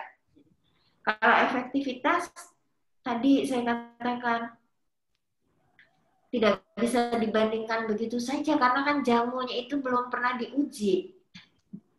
Belum ada uji yang benar-benar terstruktur seperti uji pada obat. Ya. Kalau itu jadi, nah kalau ditanya efek samping, semua pasti ada efek sampingnya. Tidak ada yang tanpa efek samping. Ya, semua pasti ada efek sampingnya. Dan itu yang harus berhati-hati. Karena apa tadi? Jamu itu kan tadi penelitiannya belum lengkap.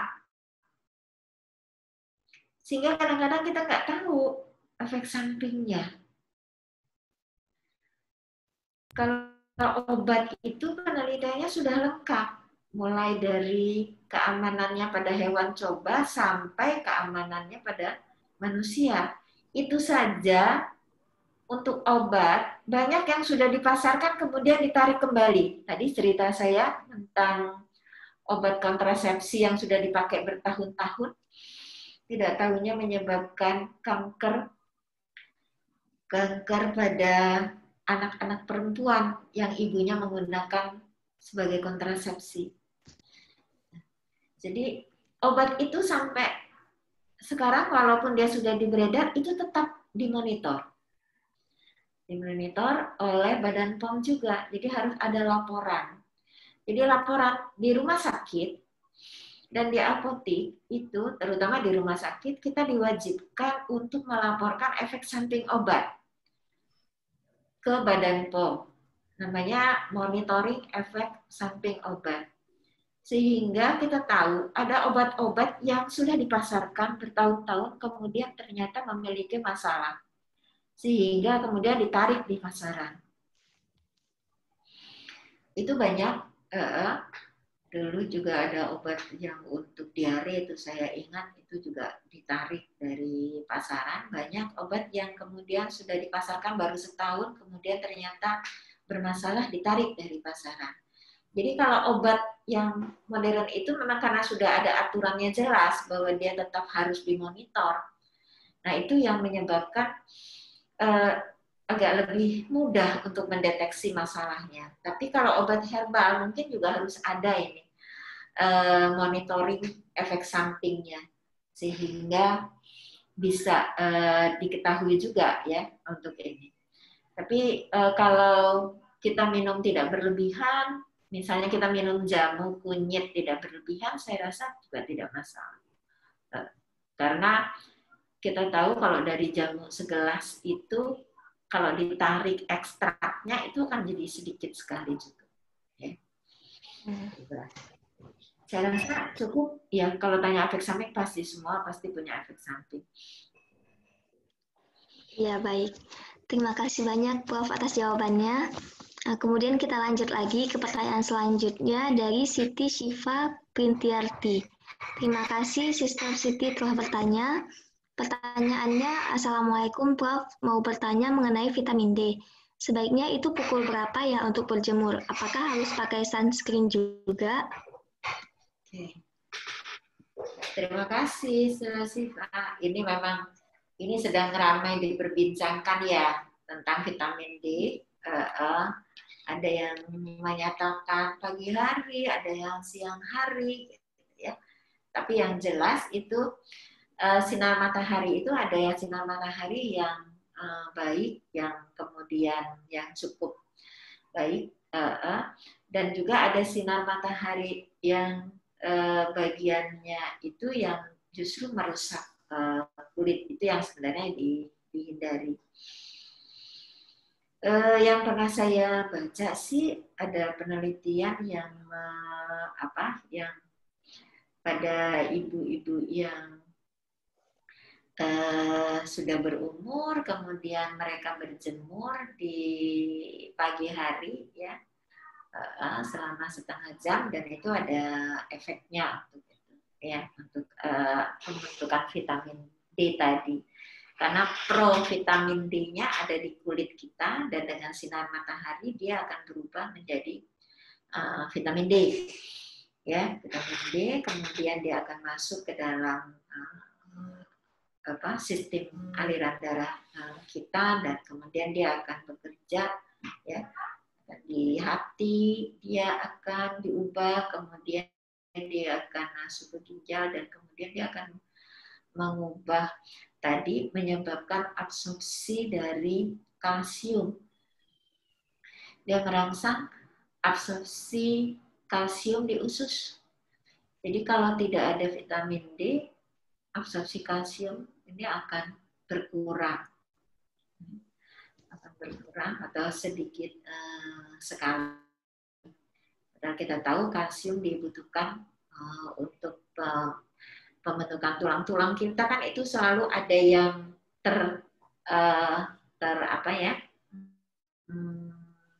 teresorpsi, kemudian ada yang dibentuk. Jadi ada yang pecah ya, ada yang terurai, kemudian harus terus dibentuk.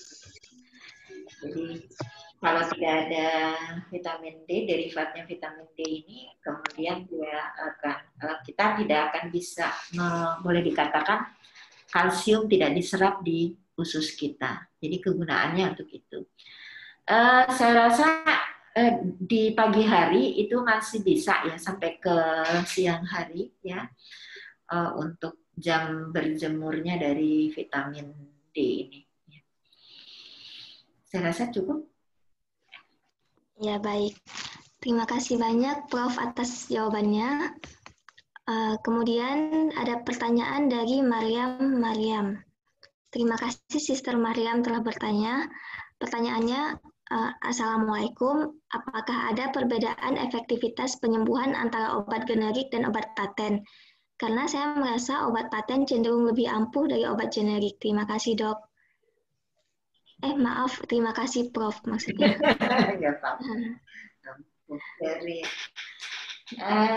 Assalamualaikum, salam Sister Maria. Ya, ini selalu dipertanyakan. Apakah ada beda obat generik dengan obat yang branded, ya, yang ada mereknya tadi? Mungkin ada baiknya membandingkannya dengan yang satu pabrik ya. Kalau dibandingkan dengan yang lain pabrik, tentu akan beda. Misalnya gini, makannya obat generik pabrik A, terus makan obat brandednya pabrik C. Itu nggak bisa, tidak bisa dibandingkan begitu. Kalau mau bandingkan obat generik pabrik A dan obat branded dari pabrik A yang isinya sama. Ya, karena menurut saya obat generik itu sebenarnya justru lebih dimonitor oleh pemerintah.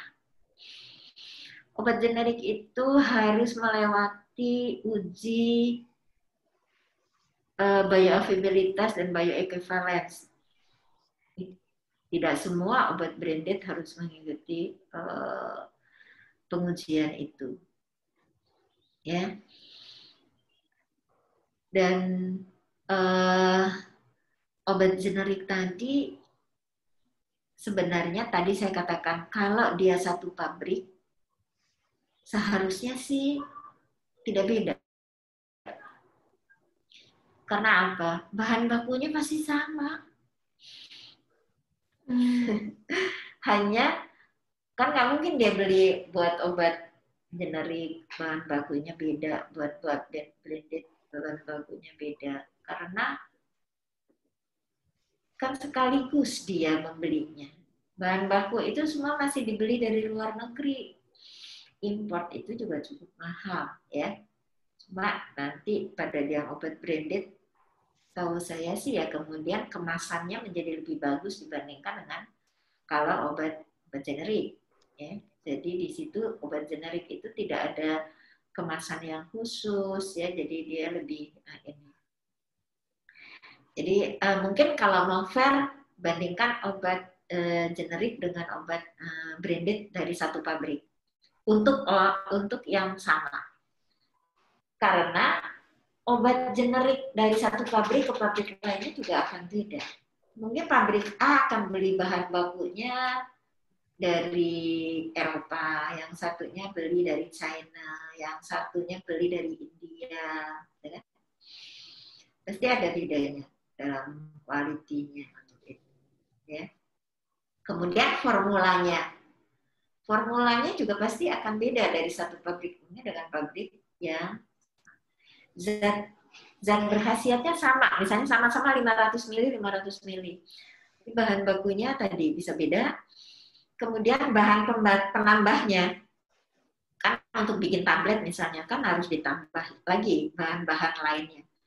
Obatnya aja mungkin kecil sampai dia bisa buat tablet yang besar begitu yang kita ini ya. Nah itu ada zat-zat tambahan lainnya itu. Nah kalau beda industri itu beda biasanya. Bahan bakunya beda, bahan namanya mereka ibaratnya sama seperti kalau kita beli nasi goreng di tukang dorongan dengan di restoran gitu, sama-sama nasi goreng gitu kan. Nah, bahan bakunya kan nasi goreng, dikasih kecap gitu kan, dikasih garam, dikasih gula. Cuma mungkin yang satu kecapnya kecap apa, terus nasinya berasnya juga beras yang kualitasnya lebih baik gitu kan, mungkin dibandingkan dengan yang di luar itu. Nah, jadi kalau ingin membandingkan, coba bandingkan dari pabrik yang sama. Obat generik dengan obat branded, tapi dari pabrik yang sama untuk efek yang sama. Coba dibandingkan, kalau menurut saya.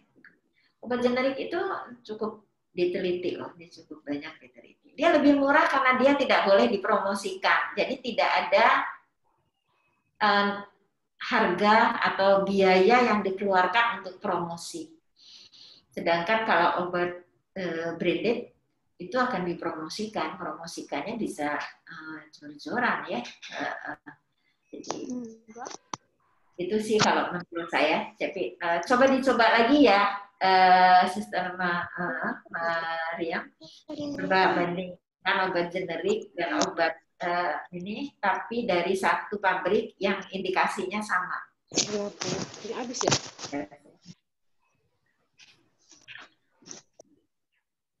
Iya, baik.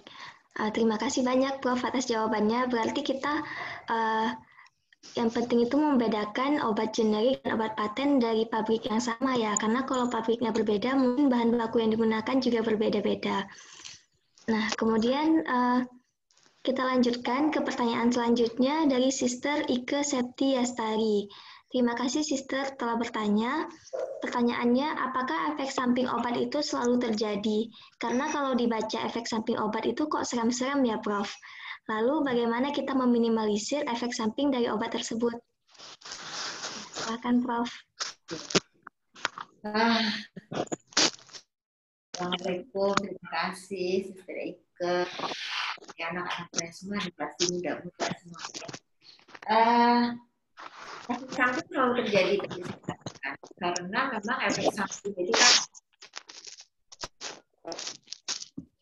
tadi sudah saya sampaikan bahwa begitu dia masuk ke dalam tubuh kita, masuk ke aliran darah, dia akan menyebar ke seluruh tubuh kita, ya, dan dia akan berikatan dengan reseptornya.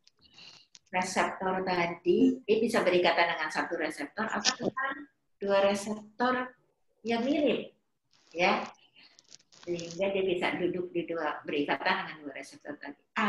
Dan kalau tujuan kita untuk pengobatan yang reseptor yang pertama, maka reseptor yang kedua akan menjadi efek samping. Kemudian ada lagi efek samping yang karena tadi reseptornya itu ada di mana-mana, sementara yang sakit misalnya adalah jantung kita, tapi ternyata dia reseptornya ada juga di saluran cerna, gitu ya. Nah, jadi nanti akan ada efek samping ke saluran cerna, dan itu tidak bisa dihindari. Kemudian bagaimana meminimalkannya? Meminimalkannya tentunya mengikuti aturannya ya. Jadi kalau itu ada efek samping yang tidak bisa dihindari.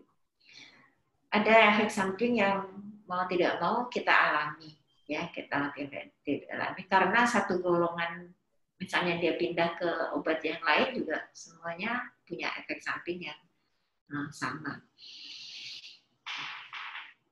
Obat yang punya efek samping yang berbahaya tadi penggolongannya tentu menjadi tadi, ya, menjadi obat yang seperti psikotropik, jadi lebih tinggi lagi penggolongannya tadi menjadi, ya.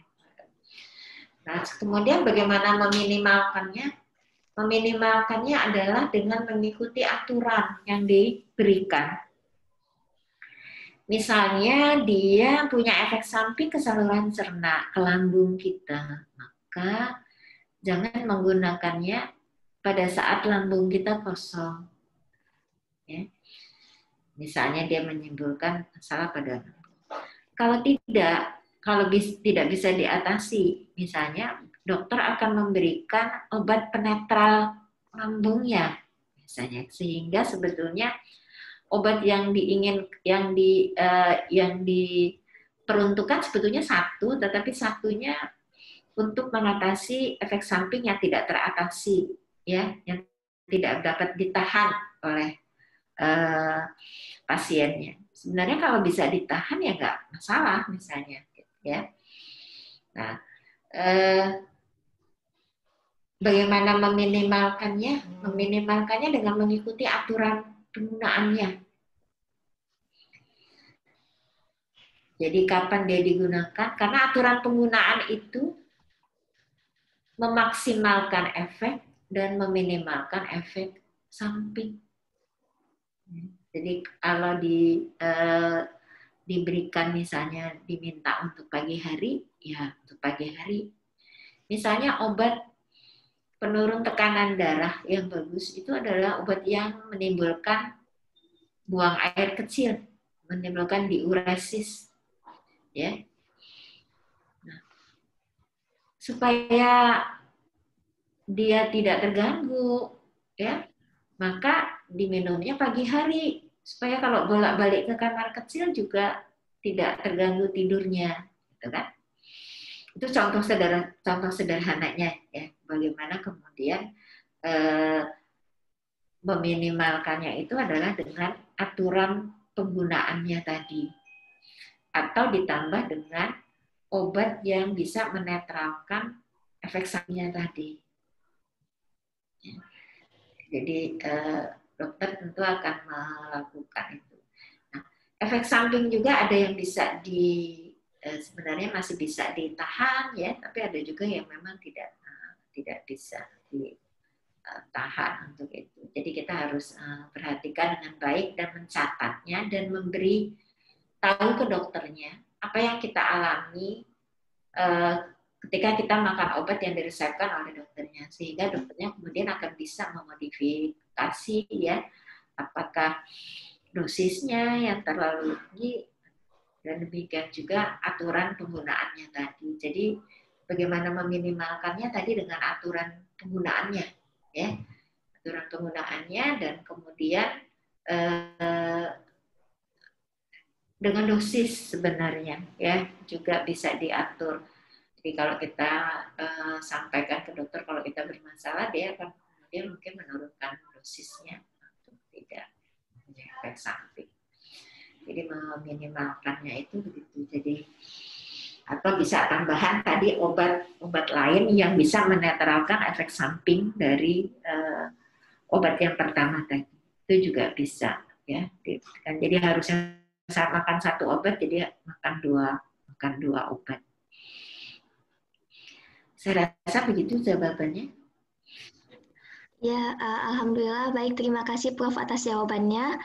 Untuk sesi tanya jawabnya sudah berakhir.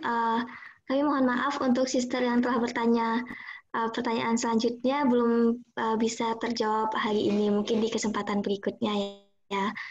Dan terima kasih kepada Prof Retno telah menyampaikan materi yang sangat bermanfaat, juga menambah wawasan kita nih untuk penuh perhatian dalam memilih obat. Kemudian saya ingin menyampaikan kesimpulan dari materi kita pada hari ini. Jadi pada hari ini kita membahas mengenai self-care, bagaimana kita mempertahankan kesehatan kita dan mencegah penyakit. Salah satu caranya yaitu dengan self-medication tadi, yaitu dengan mengobati diri sendiri. Kemudian juga khususnya di masa pandemi ini, kesehatan tubuh menjadi suatu hal yang sangat penting nih. Dan kita dapat meningkatkan kesehatan tubuh kita dengan menetapkan pola hidup sehat. Kemudian yang enggak kalah pentingnya juga, kita perlu meningkatkan pemikiran yang positif agar tidak terpengaruh dengan stigma-stigma negatif yang ada di masyarakat. Karena kan saat ini juga sangat banyak info-info yang beredar di media sosial maupun di platform digital gitu yang perlu kita pertanyakan lagi nih kebenarannya. Kemudian dalam menentukan obat yang akan kita pakai, penting untuk melihat informasi objektif mengenai obat tersebut, baik dari dosisnya atau takarannya, kemudian aturan penggunaan obatnya, kemudian juga pastikan bahwa informasi yang didapatkan itu sesuai. Kemudian seperti yang dijelaskan oleh Prof Retno tadi, untuk memilih obat, untuk sesuatu itu dikatakan obat, perlu menjalani tahap uji coba yang panjang. Ada tahap in vitro, kemudian ada uji pada hewan, kemudian uji pada manusia, dan uji pada manusia ini juga ada beberapa tahap lagi. Jadi obat itu tidak semudah itu diedarkan tanpa ada uji yang panjang. Kemudian ada saran untuk mencari obat. Ada saran nih untuk mencari obat, yaitu dicek bpom.pom.go.id. Mungkin sister sekalian bisa dicoba ya untuk mencari obat yang sesuai dengan kebutuhan kita. Kemudian untuk obat-obatan ini ada obat-obatan yang bisa kita peroleh sendiri maupun harus menggunakan resep dokter. Perlu juga kita perhatikan kode-kode atau simbol yang terdapat pada obat, apakah itu obat keras, apakah itu obat bebas atau bebas terbatas. Kemudian juga kita perlu memperhatikan informasi yang terdapat pada obat seperti tanggal kadaluarsa, kemudian efek samping dari obatnya, dan sebagainya. Nah, terakhir, jangan lupa untuk terus mengkonsumsi vitamin dan makanan-makanan sehat, seperti ada vitamin C, vitamin D, dan zinc, untuk terus meningkatkan daya tahan tubuh kita agar kita bisa survive di kondisi pandemi saat ini. Baik, itu saja materi yang saya simpulkan dari penyampaian materi tadi. Untuk mengakhiri sesi materi kita pada hari ini, kepada Prof. Retno dipersilakan untuk menyampaikan closing statement. Oke. Terima kasih atas perhatiannya semua yang mendengarkan, ya. Ada lebih dari 100, tuh ada 104. Terima kasih juga untuk pertanyaan-pertanyaannya. Minta maaf kalau ada yang tidak terjawab dengan baik, tidak memuaskan, dan juga ada yang belum terjawab. Mungkin bisa disampaikan, nanti bisa saya jawab secara ini tertulis, bisa juga, ya. Kemudian buat saya barangkali fokus dengan bahwa tentunya selain berusaha untuk tetap sehat, kita juga harus tetap memohon kepada Allah agar kita juga mendapat perlindungan, karena tentunya dengan izin Allah juga kita sehat, ya. Dan kalau kita kemudian mengalami gangguan, tentu Allah juga menyuruh kita untuk meminta kepada kita untuk menyehatkan kembali, karena tubuh kita ini adalah nyawa, dan tubuh kita ini adalah anugerah Allah yang tentu harus dijaga dengan baik, ya. Dan saya juga berharap agar semua umat Islam, termasuk tentunya perempuan-perempuan ini, tentu yang akan selalu terus menambah ilmu, menambah wawasan, dan punya apa ya? Punya andil dalam pengembangan keilmuan yang bermanfaat, ya. Pengembangan keilmuan yang bermanfaat seperti dalam bidang kesehatan tentunya bermanfaat untuk menyehatkan, ya.